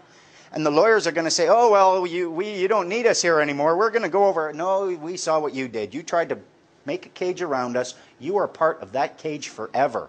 You stay there. And if you try stepping out of your cage, guess what happens? You're stepping right into our courts. And you're going to face charges of fraud. So you stay in your box, and we're staying in ours. This is why the deception is so magnificent. It's not going to affect us. It's only going to affect all the deceivers, all the judges, all the cops who refuse to, the people who seek benefit at our expense. Oh, payback is going to be a bitch when it comes. And I see it coming. And the reason it's going to have to happen is because we don't even have a society. The way I look at it, the law society, the lawyers, they have a proper society. They're making their rules. And if you go and you ask one of these members, is this a law? He can honestly tell you, yes, that's a law. I am bound by that. You will assume that you are too, but actually all he's telling you is all of these rules were created only by members of the law society. Who can they lawfully be applied to? Only members of the law society and those who begged to be... I'll get that. Sorry. No, that's okay, buddy. If you beg for permission, imagine you got a neighbor, your neighbor's got a pool. He tells you, you can have full access to my pool whenever you want. Does this mean you're an owner of the pool? No. Do you have a right to complain and bitch about how much chlorine is in there? No. Can he stop you from digging your own pool? No. And once we start digging our own pool, say, no, thank you, I don't need your court system anymore. I don't need your pool anymore. You put too much chlorine in there, and there's something floating. You get to create your own power, your own situation. This is what they don't like. We're working on developing and starting our own society. You'll all be invited to join. It's going to be called the Freeman Society of Canada. Now, I know women will say, oh, I want to be a free person. The term freeman, the term man, is inclusive. It includes women and men. Right. Although the men used to be called weremen way back when. So when they referred to mankind, they were referring to both types of men. So don't get all sensitive about it and say, oh, it's got to be free person, because then you just blow it all to hell anyways. Yeah, free person. Oh, yeah. I've had people tell me, why don't you make it a free person society so I can join? Because there will be no persons. Now, what I'd like to share with you now is, well, actually using a notary public. The way to deal with the notary public, the directions you're going to be giving them, and it's in our package over here. You will go, these are the directions that I produced, and when he looked at it, he said, okay, fine. And I ended up getting a default judgment, and the only signature on it was the notary's. He wasn't attesting my signature, he was going through it. He is a witness to a process which is evidencing you trying to avoid conflict. We have a lot of remedy given to us by our Savior Jesus Christ. And although I consider him my Savior, I consider him my Savior not because I pray to him and I'm going to get to heaven, but because he has taught me so much about the law. In the Bible it tells you, if you're on your way to court with someone, with your adversary, offer amends before you get to court. Otherwise you can be delivered to the judge, he'll give you to the jailer, and you'll rot. In the Law and Equity Act, they express that if you offer mediation, discussion, or negotiation prior to court, and the other party refuses, guess what? They've lost. Your goal with the notary public is to take the responsible, adult, mature steps to avoid conflict. You're trying to avoid shit in your pants, no tantrums, and you're not rebelling. You're just being an adult. Step number 1. You will witness the attestation of an affidavit and a notice of understanding and intent and a claim of right. That's his job. He's got to do it anyways. You will open up a file in your office, and therein you will keep all the originals of these documents. He can do that. You will create certified true copies of those documents, and you will serve those, or you will cause them to be served, or you will give them to me and I'll serve them on this party. Then I will come back with a certificate of service and give it to you. You will wait 10 days from the date of service in order to give the affected parties a chance to either accept the claim silently or send you a sworn and attested affidavit created upon their full commercial liability. And who's going to touch that? What government agent is going to step into that? They don't want to go there. If they don't do that, if within 10 days you receive a proper affidavit contesting the claims made, you will contact me, and then you will inform me of this contest. But if there is an absence of contest, then you will create and sign a default judgment. And then we got the notary to do that. And it's all within. I think what he liked about us, the reason we pulled him to this, is because he sees that what we're doing is actually very positive for the government, and he doesn't like what's happening either. I mean, he told us, I sure wish I could operate outside the box. This guy is so unhappy with the government, and there's a lot of people out there like that. So essentially all you're doing is you're holding that notary to be your witness, and all you are doing is extending an offer to discuss. You're expressing your understanding. You're expressing your intent. There's an implied offer to discuss. If they don't accept that, you lose. The notary is my witness. He's going to sign a default judgment under the authority that's been granted to him under Section 18. Then you can take this. And we brought these in court before. Someone told me they brought it in court. And when it was mentioned to the judge about Section 18, he went, oh yeah, I'm familiar with that. They know exactly. The notary is the joker in the deck. They have all the power in the world. When you're playing these games with the government, the way I look at it, it's like a chess game. Who here has played chess? Anyone? Okay. What is the very first move in a chess game? If you want to win, you are going to have to make this one first move every time, and if you don't make this move, I guarantee you lose. Anyone? This is not a rhetorical question. Now's the time, smart boy. What is the move? No. You put your pieces on the board. If you never put your pieces on the board, if you show up with a king and a pawn and all their pieces are on the board, which is what they want you to do in court, you're going to lose. If, however, you start saying, okay, here's my pieces, they start seeing that you know how the game is played, then it becomes more powerful. Then they start looking and, oh man, we don't want to play with this guy. It's going to get too difficult. Now here's a funny thing. You let them act first. They're the moving party. They put their pieces on the board. Okay, now it's my turn. I'm putting my queen dead center. You can't do that. You have to put your pieces back here. Says who? You put your pieces on the board where you want them. I get to put my pieces on the board where I want them. Then you place your pieces so they can't even move. Guess who won the game? What, you can't move? Hi, you lose. Remember to put your pieces on the board. If you aren't doing a proper notice of understanding and intent, if you're not claiming a right, you don't even have your queen on that board. You're going to get your your butt handed to me. You're not going to win that game. Some of the strategies that I found for dealing with cops that seem to work. One, make sure you always recognize you are dealing with a human being. These are human beings that they don't know the law any more than you do, likely. They don't really... I found that people who benefit from any societal mechanism rarely wish to understand that mechanism, especially if understanding it limits their power over you. They will always interpret these words in a manner that maximizes their claim of authority over you. If, however, you remember they're human beings, you treat them with love, you treat them with the compassion that we are all worthy of, we are all due a certain amount of compassion. If they do have to arrest you and bring violence, they don't take you down, they don't beat you up, they don't cuff you really hard. They will treat you with the respect that you give them, especially if, before going in there and asking them these questions, you have filed documents. You've served a notice of understanding and intent, a claim of right, and most importantly, you have a fee schedule filed. The fee schedule, my fee schedule states that if I'm stopped by a cop for statutory compliance checks or anything like that, if they're respectful, I'm not going to activate my fee schedule. But otherwise, if they make demands upon me, I get paid $200 an hour, and I'm going to collect. I'll use my notary to collect, and they know I can achieve these things. If they arrest me, if they try to take me away, seize me, put cuffs on me, $2,000 an hour or a portion thereof. And my notary, I let him know about this. Yeah, I will help you do that. You can get a notary judgment that the sheriffs will respond to. I went and I asked a sheriff, I said, if I had a default judgment authorizing me to seize property and it was signed by a notary and not a judge, no, we would accept that. And they will go out and help you seize property.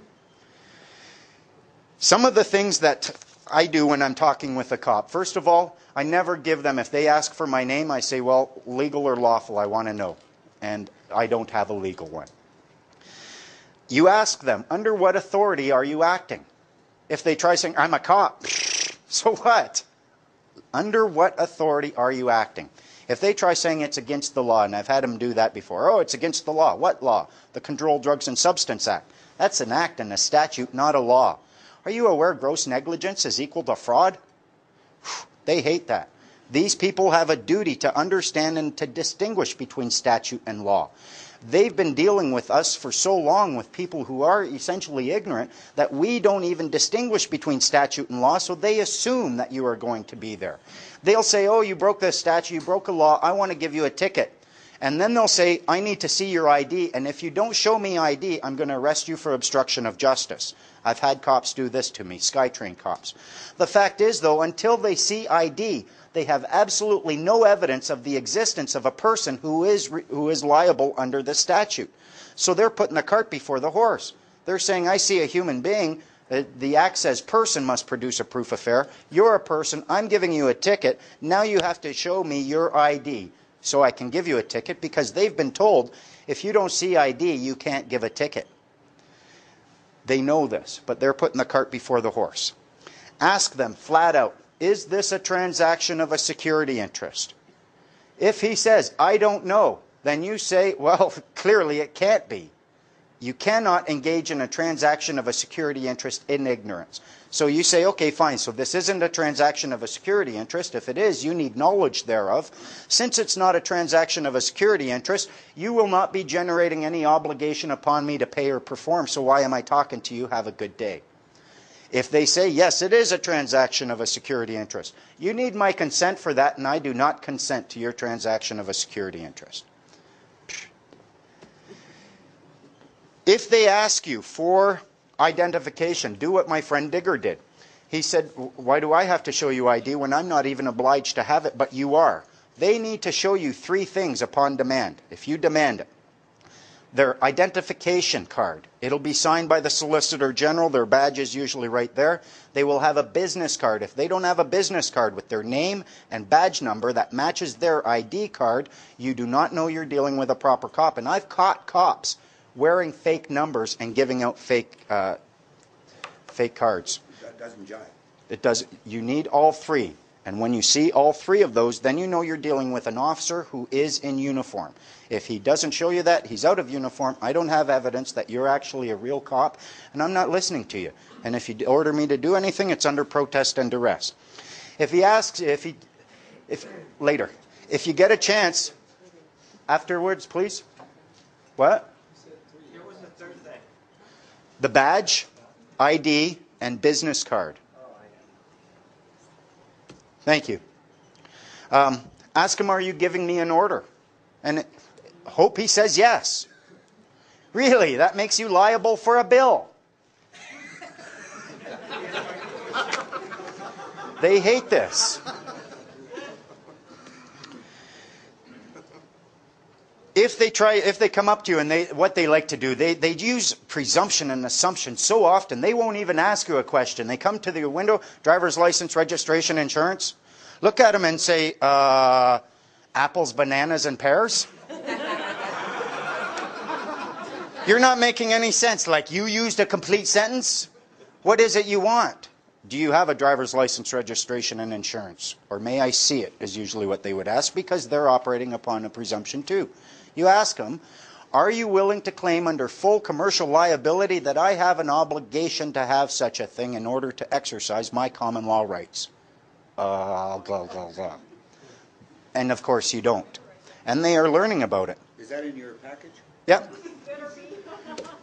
Now, if they ask you, if they try to enforce a statutory obligation or restraint upon you, they're going to try to establish the evidence of a person. They want to see ID. They'll ask you, what's your last name? If you give a last name instead of a family name, they can assume that you are a person. One of the key things to a person, they need two things. They need a name and a date of birth.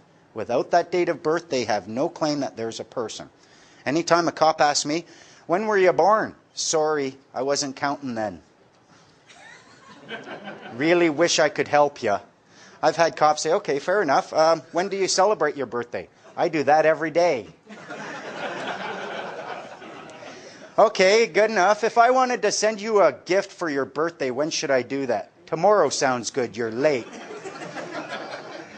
You don't give them that information because you don't know that information. There is no way on earth you could possibly prove in a court of law that you know when you were born. Even anyone tells you, it's all hearsay. What they can establish was born was the legal fiction, that person. That you can point to, and you can point exactly when that was born. They create it. So the person is the legal fiction. The person is that legal fiction. If they try enforcing statutory obligations or restraints upon you, ask them. They'll say, oh, well, let me see your ID. Well, what evidence do you have at this point right now that you are actually dealing with a person who is subject to that act? Until they see the ID, they don't know. And I've heard stories. There was a guy who, he had his card, he got stopped, he had a driver's license. The cops are there and they're asking him, do you have a driver's license? And he's playing with them and, you know, I'm not producing that. I don't know why you stopped me. Nah. Cops are totally nice to him. He's about to get, he says, you know, I was this far to getting out of there. They were just going to give up. And then finally the cop asked me one last time, you sure you don't want to just show me your ID? I mean, it makes it so, okay, fine. The moment they saw it, right out the window. They dragged him right out the window. They put the cuffs on him, took him away. He was this close.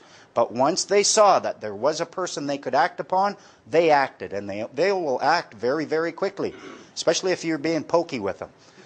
Try not to be too pokey against the guys with guns. That's one of the things that's helped me get this far. Number one. Do they actually understand the subtlety of such? Cops do, absolutely. I have been talking, well, in the last 5 years, I've been working very hard to help educate them. And I write a lot of letters. But I've had cops who have acknowledged me, and they know me quite well. And I've talked to cops about other things. This information has gotten out there.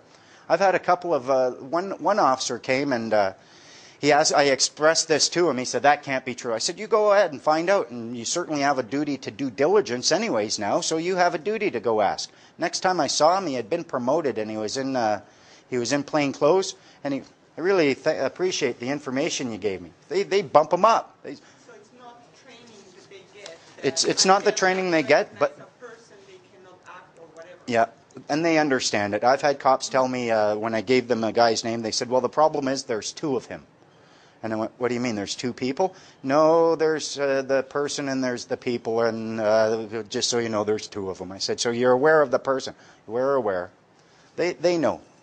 And that's why they are wanting us to get to the point. Nanny wants us to grow up.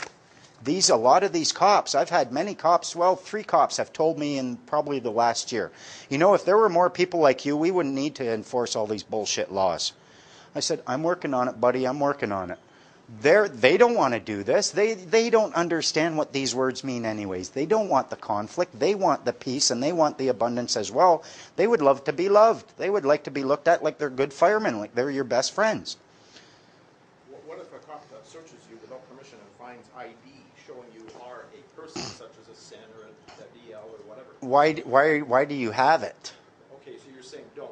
Yeah, and leave it at home. Unless you're using your person that day, you leave it at home. And if they search you, again, it's under protest and duress. It has to be a lawful search. And if you have abandoned your sin, they have no authority over you whatsoever unless they observe you breach the peace or someone comes and makes an actual accusation against you. So, Do you have questions right now? no, or do you want to finish no, it up? later. Okay. Later. Clint, everyone.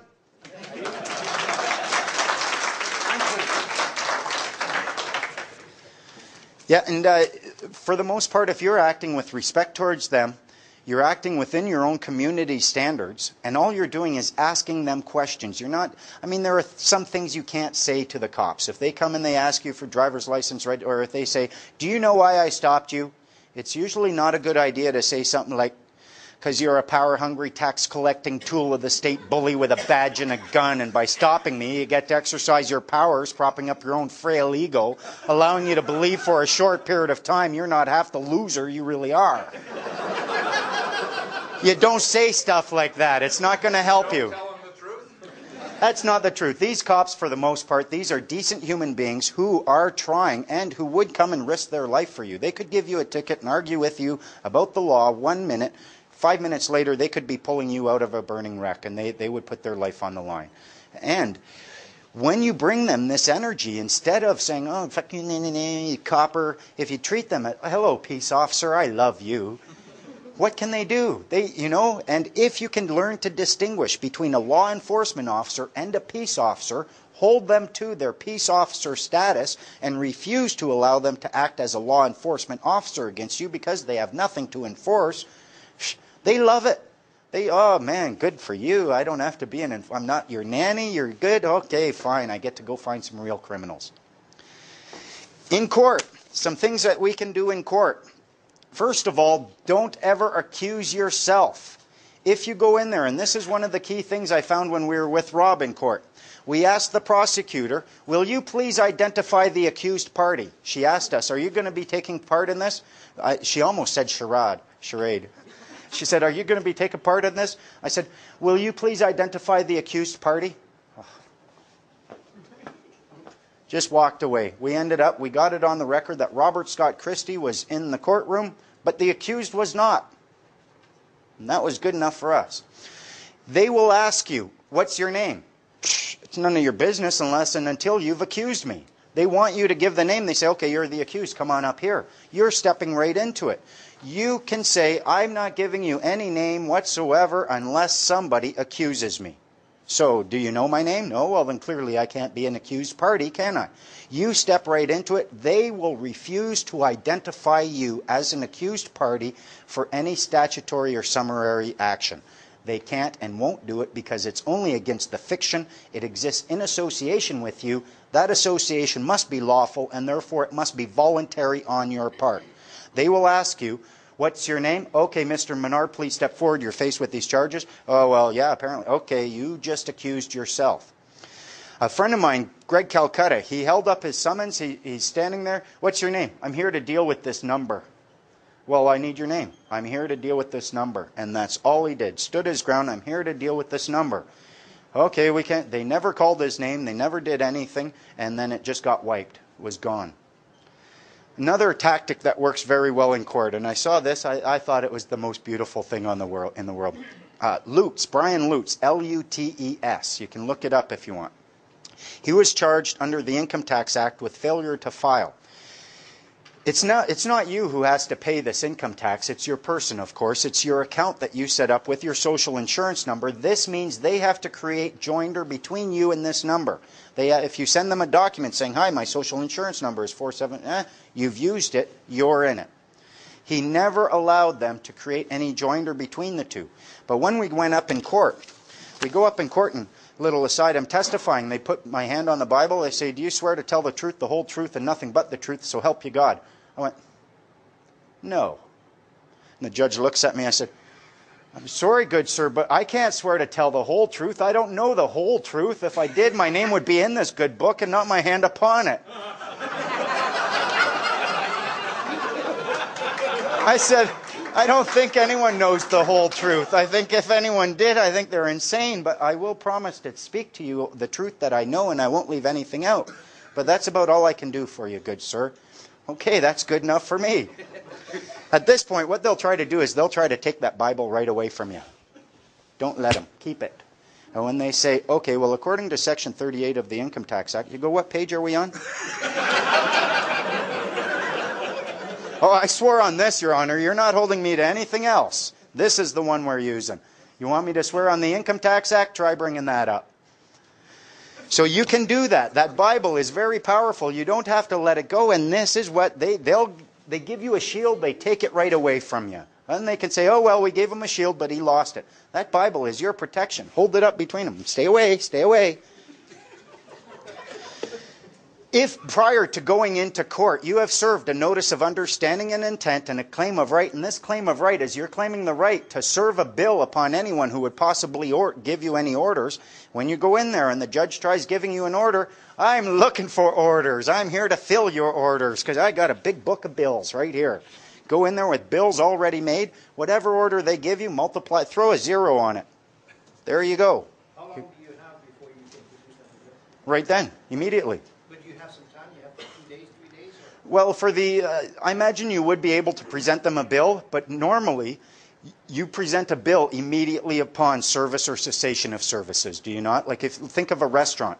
You go into a restaurant, even if it's a fast food restaurant, you're giving your order, you're liable for the bill, you pay that bill, the order is fulfilled. If you go to a regular restaurant, you can place an order, and they're trusting you. They could, if they wanted, demand payment for that prior to fulfilling. Yeah, they could if they wanted, but they're just being nice because they want tips. Hey, Clint was in there. So, recognize that them giving you orders isn't necessarily a bad thing. And the moment you hit them with one bill for one order, I guarantee you they are going to go way out of their way to never give you another order. And a very little known fact in Canada, because Canada is a common law jurisdiction, we're all equal. Nobody has the right to enforce adjudication services upon you. I went and I listened to Beverly McLaughlin, the Chief Justice of the Supreme Court of Canada. She stated very clearly, right on the record, no one can provide adjudication services without the consent of both parties to the adjudication. They need your consent. It's a transaction of a security interest. We're all equal. They might be a little bit sneakier, but that doesn't make them morally better than you so that they can order you around and dictate your actions. Therefore, you always have the right to respectfully decline to accept their judgment. And the Canadian government did this. The first time I saw it, the Canadian government, we respectfully declined to accept this court's judgment, and you can do that too. And okay, fine, that was my thing. Because bear in mind, there is no real society. If you read these judgments, they say, well, in a free and just society, yeah, name it. They all talk in hypotheticals, and if you're not a member of the Law Society, you're not bound by these words. All these lawyers are. If you go into court, bring the Law and Equity Act. They hate that. You can bring that, show it to them, and say, yep, this is the Law and Equity Act. I intend to use it. I'm going to find my remedy because no matter what you say, I've got 3 days to say no. They don't like this. And when we went in with Rob, and I've gone in with a couple of people, and I tried to tell the JP, well, we're going to use Law and Equity. No Law and Equity Act in here. I'm not hearing anything about Equity and Law Act or anything like this. And he was just so shooken by that. And the reason is because it's the monopoly bat. You can just clear his entire bench with it, and he ends up liable. Again, they're human beings. They're in a common law jurisdiction. They're liable too. They aren't given full complete freedom from liability for their actions. If they're committing a fraud, one of the remedies you have as a plaintiff is to bring action against them. You have all the remedy that would have been available to you in 1876. This means you have a right to bring action against them as well. Ask them as well. Are you offering me a transaction of a security interest? Get this on the record. Label it as a security interest. Label it as a transaction. Even if they ask for your name, a security interest can be an intangible. Anything that generates an obligation or a duty to perform is a security interest. Your name could be viewed as one. If a cop asks you, what's your name? That's an intangible security interest, actually, and why do you want it? What am I getting in return? Judges hate it when you ask them, is this a transaction of a security interest? If they say no, you can just walk out. If they say yes, you've got them right over the barrel. One of the things they're doing when you get in court, if they're acting upon your legal entity, upon your legal fiction, you come up and they are, if you answer for this name, they are assuming that you are acting as surety for the charged party, for the accused. That's why you're moving. That's why you're acting. Go in there and say, even if you have to give them your name, whatever, just tell them, equality before and under the law is mandatory. You and me, we're equal. I don't know why you're sitting up there, judgy wudgy. Equality before the law is mandatory. I'm competent to administrate my own affairs. I do not consent to this transaction. He has no power after that. He can't do anything. He'll try to railroad you. He'll try to get you to appear to change your position and opinion. Stick to your position. Stick to your guns over and over. Tell them right off. Tell them, I am not surety for the accused, although our names are very familiar. Oh, really? What's your name? Why do you care? I'm not the accused and I'm not surety. That's all you need to know. I'm just here as a member of the public observing. The big one, ask them for their oath and their bond information. They're an officer of the court. If they're an officer, they're holding office. Offices have oaths. Ask them to put their oath on the record and their bond information. The bond information is who issued the bond, what's the value of that bond, and who is holding it in trust for redemption. The bond is a piece of paper. Essentially what they got to do is they have to act on their bond. They're standing on a piece of paper which is worth $1 million, and they can't step off that paper. They cannot operate outside of the realm of that bond. If they do, you get to say, hey, look, someone abandoned $1 million. Thank you very much. You take this bond. If you get your hands on that actual bond, you take the original to the issuing agency. It's a check for that amount. They have to honor it. That's what the bond is for. If they don't have that, if they don't have the oath and the bond, and they don't want to put it clearly on the record, you can tell them you're not holding office lawfully. You can also give them their oath. I'll tell you what your oath is then if you don't want to enter it in the record. You've had success in this, have you not, Mary? Where you you put their oath on the record? Yeah, I accept their oath into the matter. So poke them on that. The big trick is what I found. It's a bit of work because you got to find the path where you're loving and you're gentle and you're respectful to their office, but at the same time you are just not going to take any shit from anyone. You know there's too much deception. You can't put poo between bread and call it a sandwich and not make it not stink because of the bread. It's still stinky shit and I'm not eating it. If you go through this enough times, they recognize it and they say, I don't even want to do this anymore. Especially if every time you go through one of their processes, you say, okay, I accept that. Doesn't this mean that then? If you learn every time you go through it, it gets to a point where they don't want you to go through anymore because you're arming yourself every time you go through it. You're just understanding their process better. And if you're a big loudmouth like I am, they know that I'll start telling people everything I learn. Okay, I'm telling people about that one. Oh, damn it. In order to find your freeman status, you will need to distinguish. There is a maxim in law that says, he who distinguishes well learns well. He who questions well learns well. If you cannot question, you cannot distinguish, you are going to end up being a slave to them. The reason questioning is so powerful, if they ask you a question, you ask them a question right back. We're equal. We're playing tennis. The goal is to get them to answer the question first, answer none of their questions. The reason is, If you are asking questions, the assumption in law must be that you are asking because you don't understand, and you want to understand so you can keep the law. The assumption is, and therefore, as long as you are continually asking questions, they can't do anything. They can't claim you're obstructing justice. They can't claim that you're not that you're in violation of any statute. Just keep asking questions. Lutz, when he was in court, this was clever. He would be asked a question, and he would sit there 4 minutes.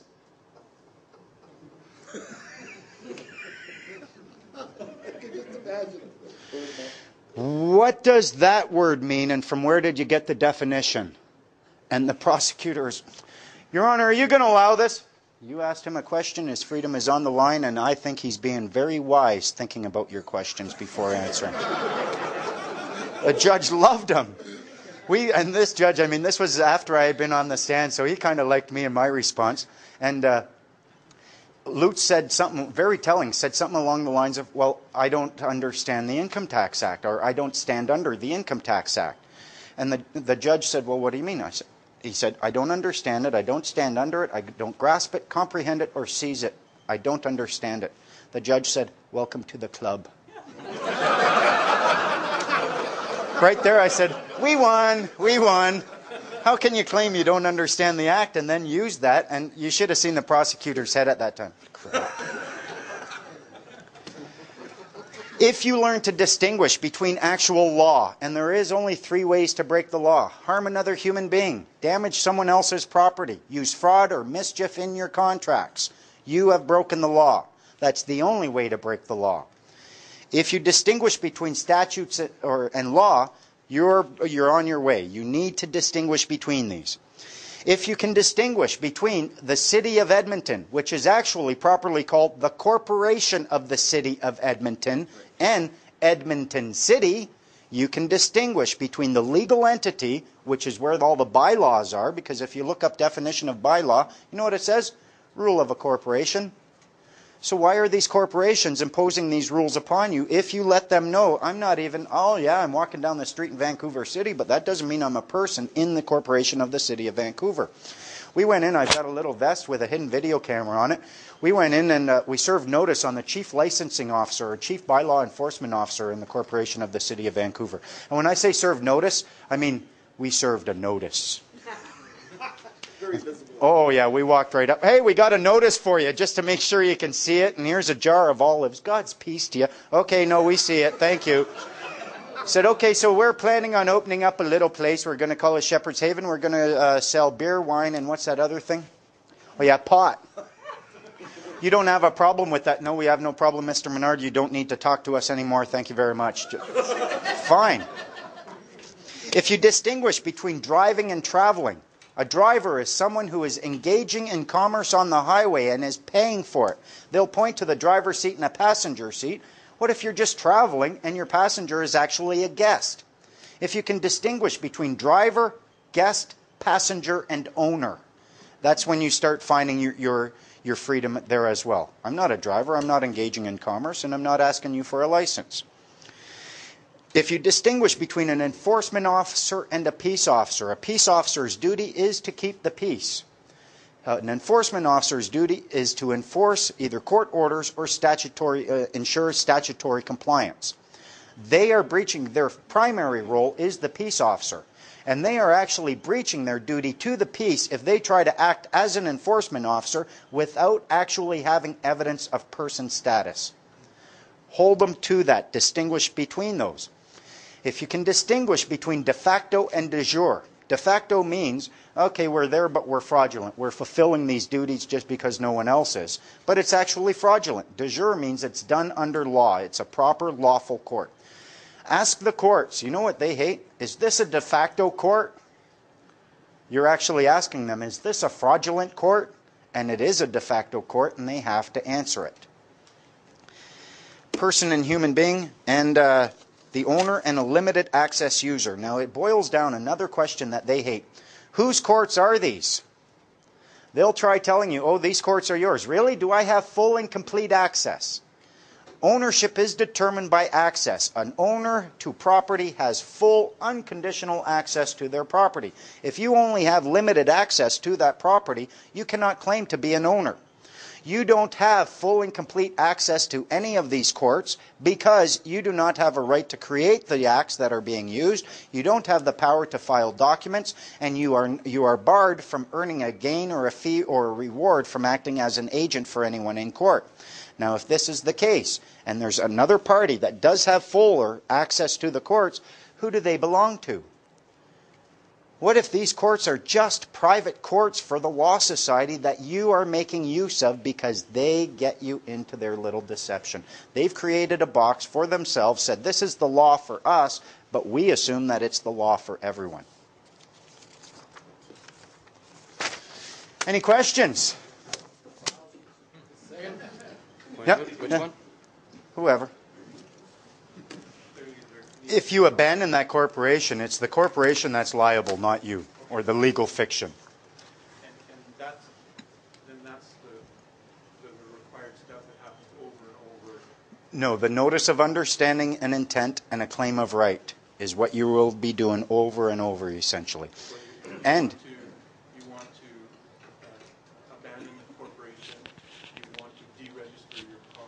that's what I suggest. Some people would say, well, you know, I want to keep this. There's some benefits involved. And my question I would ask then is, when have you ever in your life benefited from a deception that was imposed upon you? If what they're selling is such a good thing, why do they have to use so much deception? Because my understanding before I came to this meeting or anything, I agreed with what you said. So you're a newbie. You're virgin. Yeah. I got an understanding that there's a free way to act in my world, and it just came to me that in fact I don't know that free way. I should be free to drive a car in my country. Distinguish between drive and travel. You are free to travel, but you shouldn't be free to drive, because that means you're going to use public resources to earn a living and to generate a profit. So if you distinguish between drive and travel, if you're just saying, I want to go from point A to point B and I'm not earning any money by carrying a passenger, I'm not carrying any cargo for someone else, you're traveling, and you do have every right in the world to do that, and it's made available to you if you claim, if you serve a notice of understanding and intent and claim your right to do it. Because it strikes me that all the laws, etc. Statutes, you mean? I don't know. All the things that are there that we think are laws, etc. I came to the conclusion that in fact it was the reverse. It was there to protect my right to live a full life, a free life. These are the rules of government agents. These are the rules that exist so that we can have a measure of control over the government. They've hooped us into getting a social insurance number, so now we're all part of the government. We're all bound by these rules, but we can step away at any time. And when we do, we're free of these rules. They're still bound by them. Because I want to buy houses and invest in real estate, etc. And I came to appreciate that in fact wasn't that system there to enable me to do that in a simple, easy, secure way, if you will. So then when I go to buy a property, they say, what's your social insurance number, and on and on and on and on. You tell them you don't have one.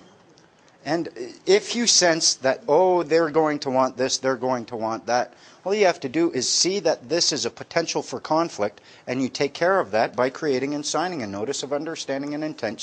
Put them on notice. Claim your right. Watch what happens. Because the lenders, of course, never have to enter into they don't have to lend me money if I don't satisfy it.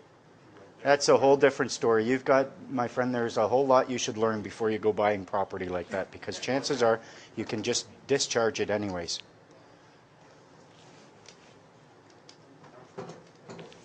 I have a birth certificate that's done properly. Merle, name, Brad, with the capital letters and shade N.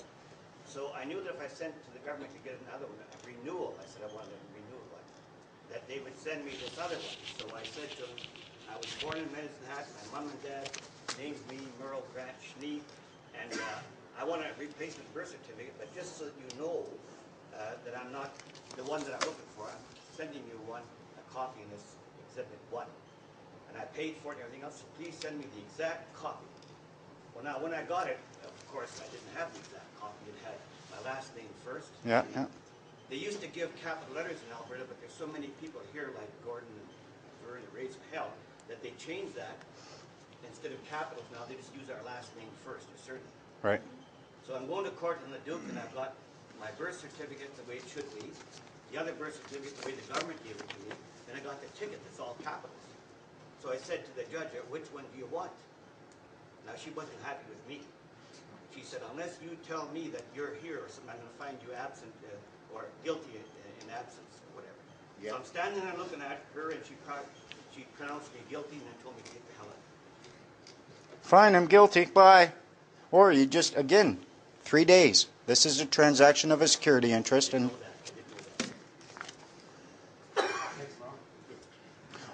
someone asked a question about the social insurance number. If you abandon it, what about retirees? Can you still get your pension payment? Because apparently what the government does is they insist that you use the social insurance number. If you have, again, it would require a notice of understanding and intent. And the way I look at it, my dad worked for Chrysler for 30 years. Well, he worked for Chrysler for 30 years. He had a Chrysler employee identification number. When he retired, he gave up his number. He started collecting his pension. You should be able, if you're retired and you're collecting a pension, you should be able to give them back that social insurance number and still claim the right to collect your pension. You shouldn't have to be a government employee from the day you're born to the day you die. You can say, I'm no longer a government employee, but that's my pension and you're going to give it to me. And what if you could ask for it all at once? I want my whole pension. Without SIN or a birth certificate, how do you get a passport? And of course, without a passport, how do you travel internationally? Again, I thought we covered that already. I don't know that you'd need a passport. Again, a notice of understanding and intent. You write to what the government is doing is providing you with a service and saving you the trouble of having to do it all yourself. Do what the government would do with that passport, but do it yourself. And essentially, all you're doing is you could engage in an agreement with the host country. You tell them, listen, I want to come and visit this country, and I'm a free man on the land, and because of that, I don't have a passport. Or you could demand that the passport office provide you with a passport even as a free man on the land. They might say, oh, you need this, we're required to see this. I hate it well, I don't hate it, but I notice a lot of times they will say ICBC is required to see this application. I require a tuna sandwich. Does that create an obligation on any of you to give me one? No. Just because they define it as their requirement doesn't mean it's an obligation for you. The law is all about remedy. There is always remedy. If you can't find the remedy, you're not thinking about law, you're not looking at it properly, it's always there. There are people who travel, they cross especially coming into our border. You can come into our border, say, I'm a free man on the land, you're a government agent, get the hell out of my way. Just move. If you're going into other countries, you're going to have to operate on an agreement of good behavior, essentially is what that passport is for. Maybe post a bond, say, oh, I'm posting a $10,000 bond in order to travel and explain this to them. And although you won't be able to serve a notice of understanding and intent and a claim of right upon a foreign company or a foreign jurisdiction, you can certainly do it to the customs people here. And they know that they have no right to deny you access.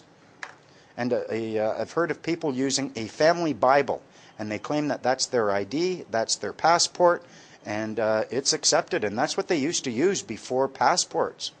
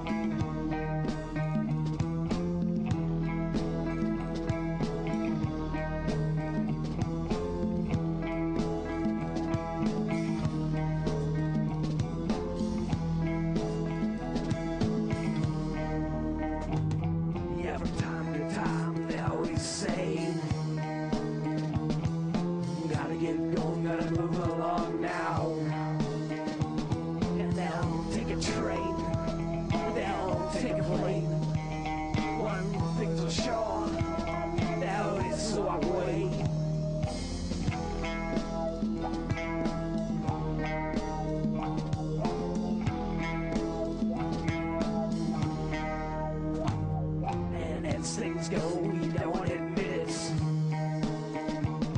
In fear of putting it to stone. They left you alone again. It's like a bus ride. It's like a hitchhike. It's like a cheap motel. Out in the middle of the night.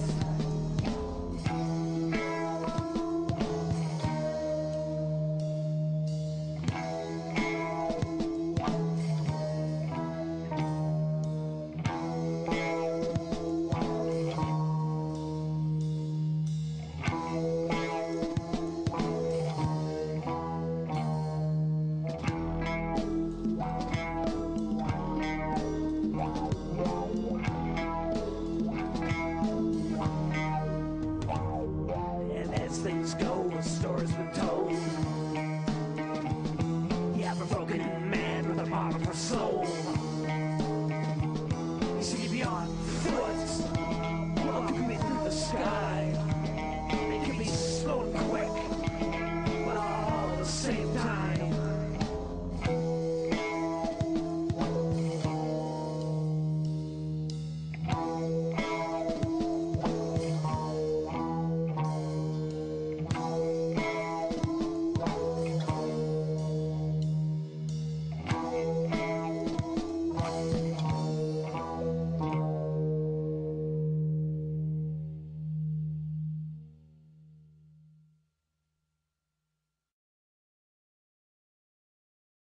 I don't want to play this game.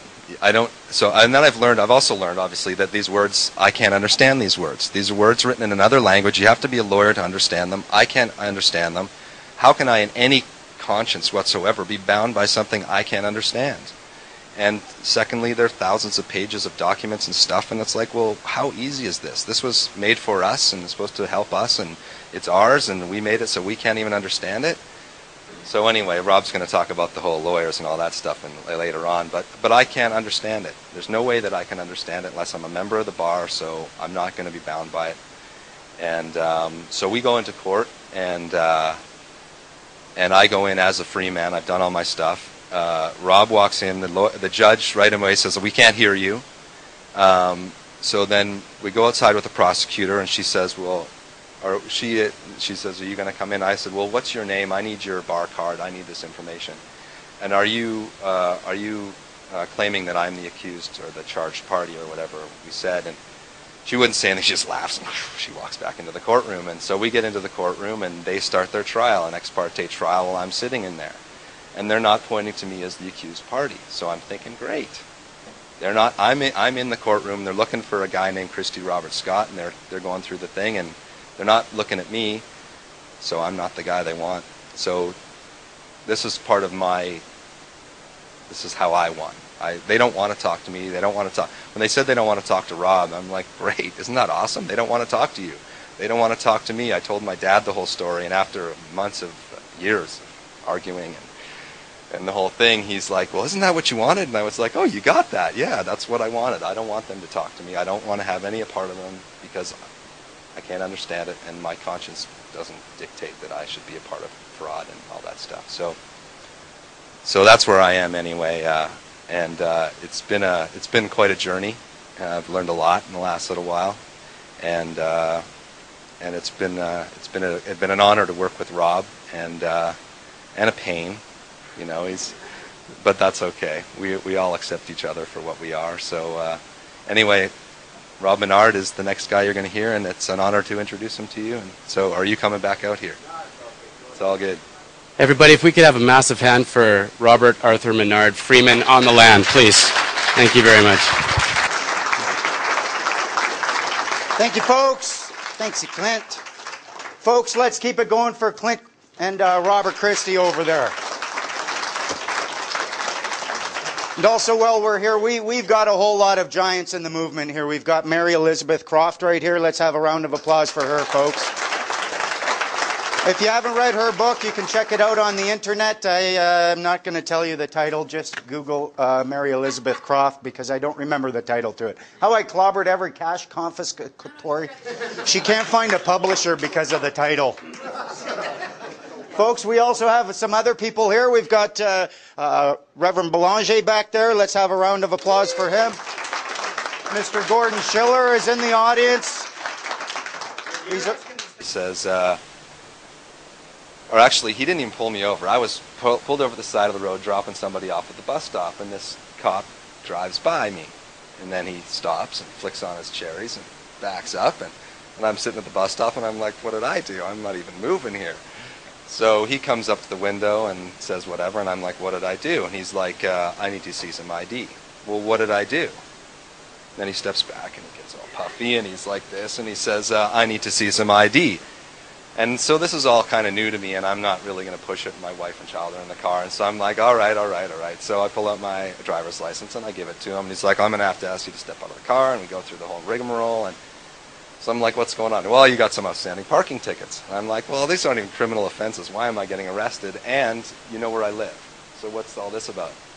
Well, whatever, we got to get you to sign this promise to appear and whatever. And I'm like, well, what if I don't sign it? What happens? And he says, well, then you go to jail. So my wife at the time is from the States and she hadn't got her driver's license and all that stuff. So I'm like, well, I can't leave my child stranded at the side and my wife stranded at the side of the road. So I'll sign the paper. So I sign it and I sign it under duress and that's fine. They let me go and I go home. So anyway, that's that, and then so I have to go to court. I've got this court date. So we go into court, and Rob came with me, and he was acting as my agent. So we walk in the courtroom, and the prosecutor stands up when she hears Rob say his name. We don't want Mr. Menard in here. So I'm like, well, that's interesting. So this goes on for like a year and a half. 9 months of the time, she's trying to get Rob to not be my agent. So then we ask a constitutional question. One of the questions in it was basically, you know, can a cop use a child as ransom to get assigned security interest? And you know, we thought it was a pretty straightforward question. I mean, what's the answer to that? Obviously, they can't do that. But anyway, so we got no reply, or we got a reply actually, and that's in the book. We got a reply from one of the attorney generals or somebody, and so saying that we're not going to come and do anything with this. So as it turns out, we end up going to provincial court because we were in traffic court in front of a JP. You go to provincial court for a constitutional question. So we get in front of the judge, and right away the prosecutor stands up. We're not letting Mr. Menard we don't want him to be the agent. We don't want to talk to him. We don't want him in the courtroom. And then she said, the JP from the other court said that he wasn't allowed to be a lawyer. He was doing all this stuff, and she's lying. She lied right to the court, and I turned to Rob and I said, am I allowed to do that? And he's like, no, you can't do that. I'm like, well, this is ridiculous. So anyway, that was the provincial court, and they end up adjourning that, and we have to come back a little while later. So that was another interesting story in of itself, and that'll be in a book that we're working on. But so eventually we go back, and I now have done all my Freeman stuff. I've sent in my notice of understanding because I've learned a few things, obviously, in this thing. One, they don't follow their own rules. They want me to follow these rules, and they use all these words and stuff against me. And so I'm like, well,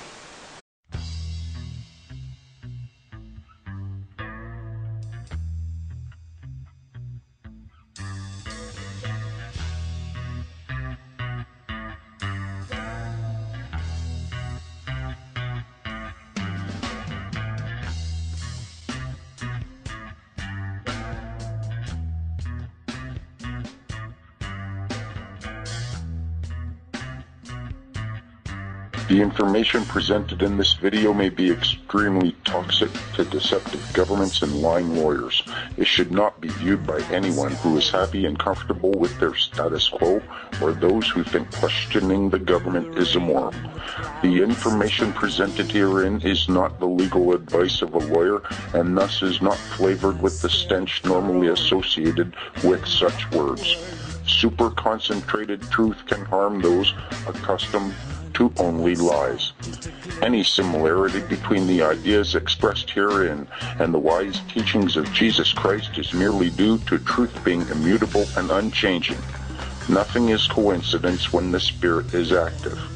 When those with eyes can see and hear, and those with ears can hear and see, because they are working together, the deceivers will be bound by their own words, and the kingdom of God is at hand. So you're a Canadian? Yep. So the new your government generally, do you trust it? No, I never trust politicians. Do you believe that they lie to you?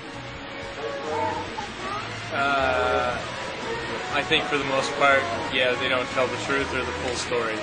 Do you have a driver's license? Yeah. Did you read the Motor Vehicle Act before you got your license, after, or have you never even read it? Does that include the test that you take? Yeah. Your driver's test? No, just the Motor Vehicle Act. No. Never read it. What makes you think you actually need a license if you've never read that act? And you know the government lies. Good question. That's a good question. Did you register your child with the government? Yes. Did you feel that you were obliged to register your little boy? Yep. Are you aware that you got a beautiful little baby, actually. This is what I found out. I've been studying the law. You're not obliged to register your child. Right. If you do, at that point in time, you're creating a legal entity just like any of these businesses.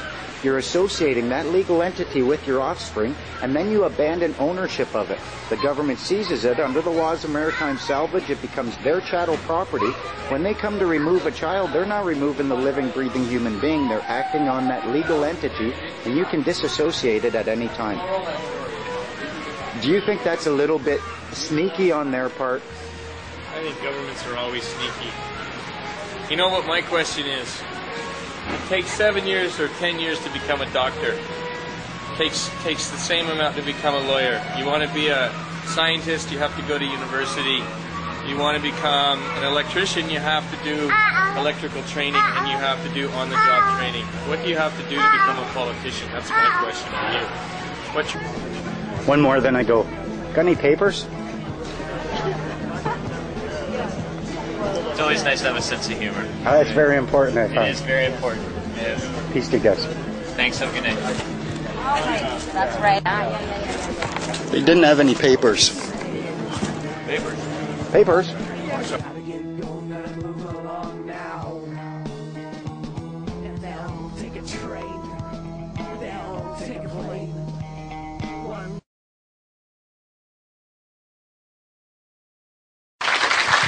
Rob Christie. Thank you. Hi, everybody. This is only my second or third time doing this, so bear with me. Anyway, I met my brother Freeman Menard through my friend Clint here. I actually met them both the same day, so it was quite a change in my life. I was already kind of down this path through health and spirituality and stuff, trying to kind of find out what was bugging me my whole life, you know, or you're angry or this and you're that, and it's like, well, there's something there that's really bugging me. I don't know what it is.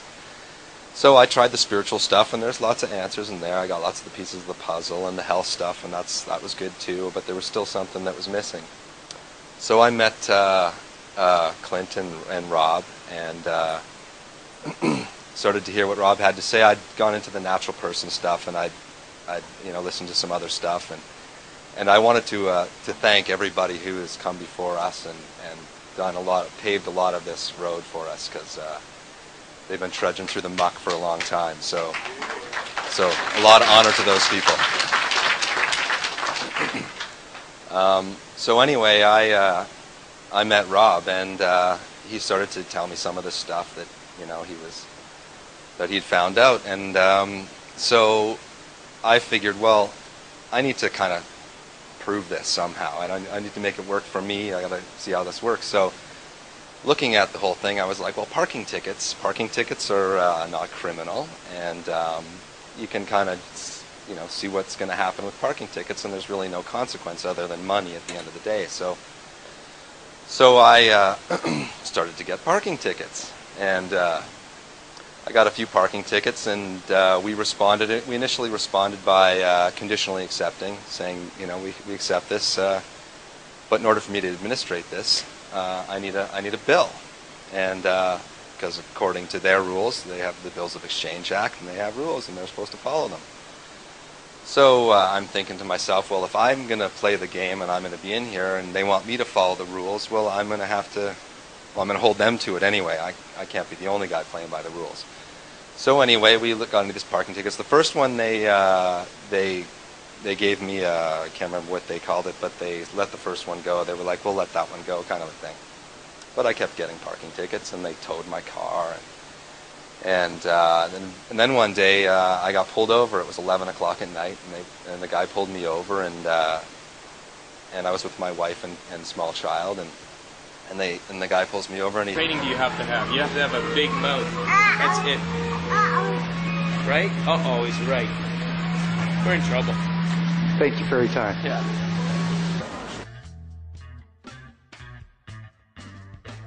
But this really seems to me like a spectacle, right? I mean, you've already dragged somebody away, but now there's this presence, right? This gonna shut the whole street down. So I live on the other side, and I got to walk blocks around to get through. Stick around because we're going to be breaking. I know, but I don't understand why you've been here for hours. I What know.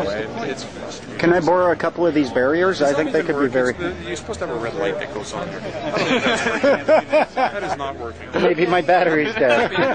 Let me have a look and see. No. What policemen are for to help you. That doesn't work. Does it? Can I ask you a question on camera? Anyways, 2 quick questions. One, I can't believe you've been holding that up for a while. Fairweather. How come some of you guys have numbers? Other of you have Fairweather. have Really your names? Fairweather. This is my community service. This is No, but that's a good. I was No, how come some of you have the names? You're the only one that has some the name. Is it The other because ones some have are numbers. acting as peace officers and others are acting as law enforcement officers? Is that the reason? Okay, I don't talk to that. I don't talk to that. I don't talk to that. I don't talk to that. I don't talk to that because it doesn't work. Put it down. Put it down. If it's not working, why not talk to it? Put it down. Rest your arm. Okay. Hang on, he's got a good one though. And that is a good one too. It's simply up to my badge number is 1090. Officers, certain officers want the number. I always, oh yeah, absolutely. But you have to be identifiable either by a number or name. I always want people to see my name. There's only one fair. It's a powerful name. So that's up to each officer's discretion whether that's what he said. Okay, one more quick question. I am a people person. I've been around for 24 years. I play numbers. I don't think any officers do what they do, but I want to be known. I'm not my constable or sergeant such and such. Can I ask one more quick question? Sergeant Fairweather. One more very quick question. Statutes. Do they have the force of law over those who deny consent to be governed? Statues? The statutes.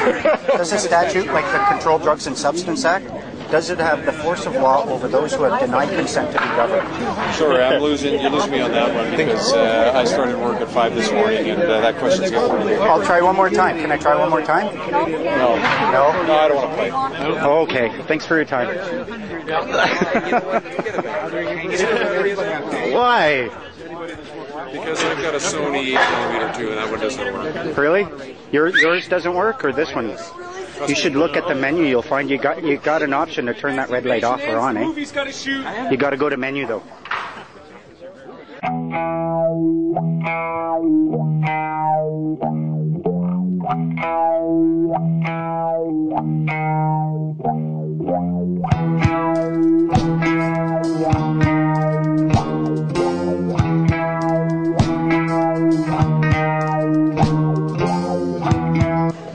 Can I stand on that side of the line?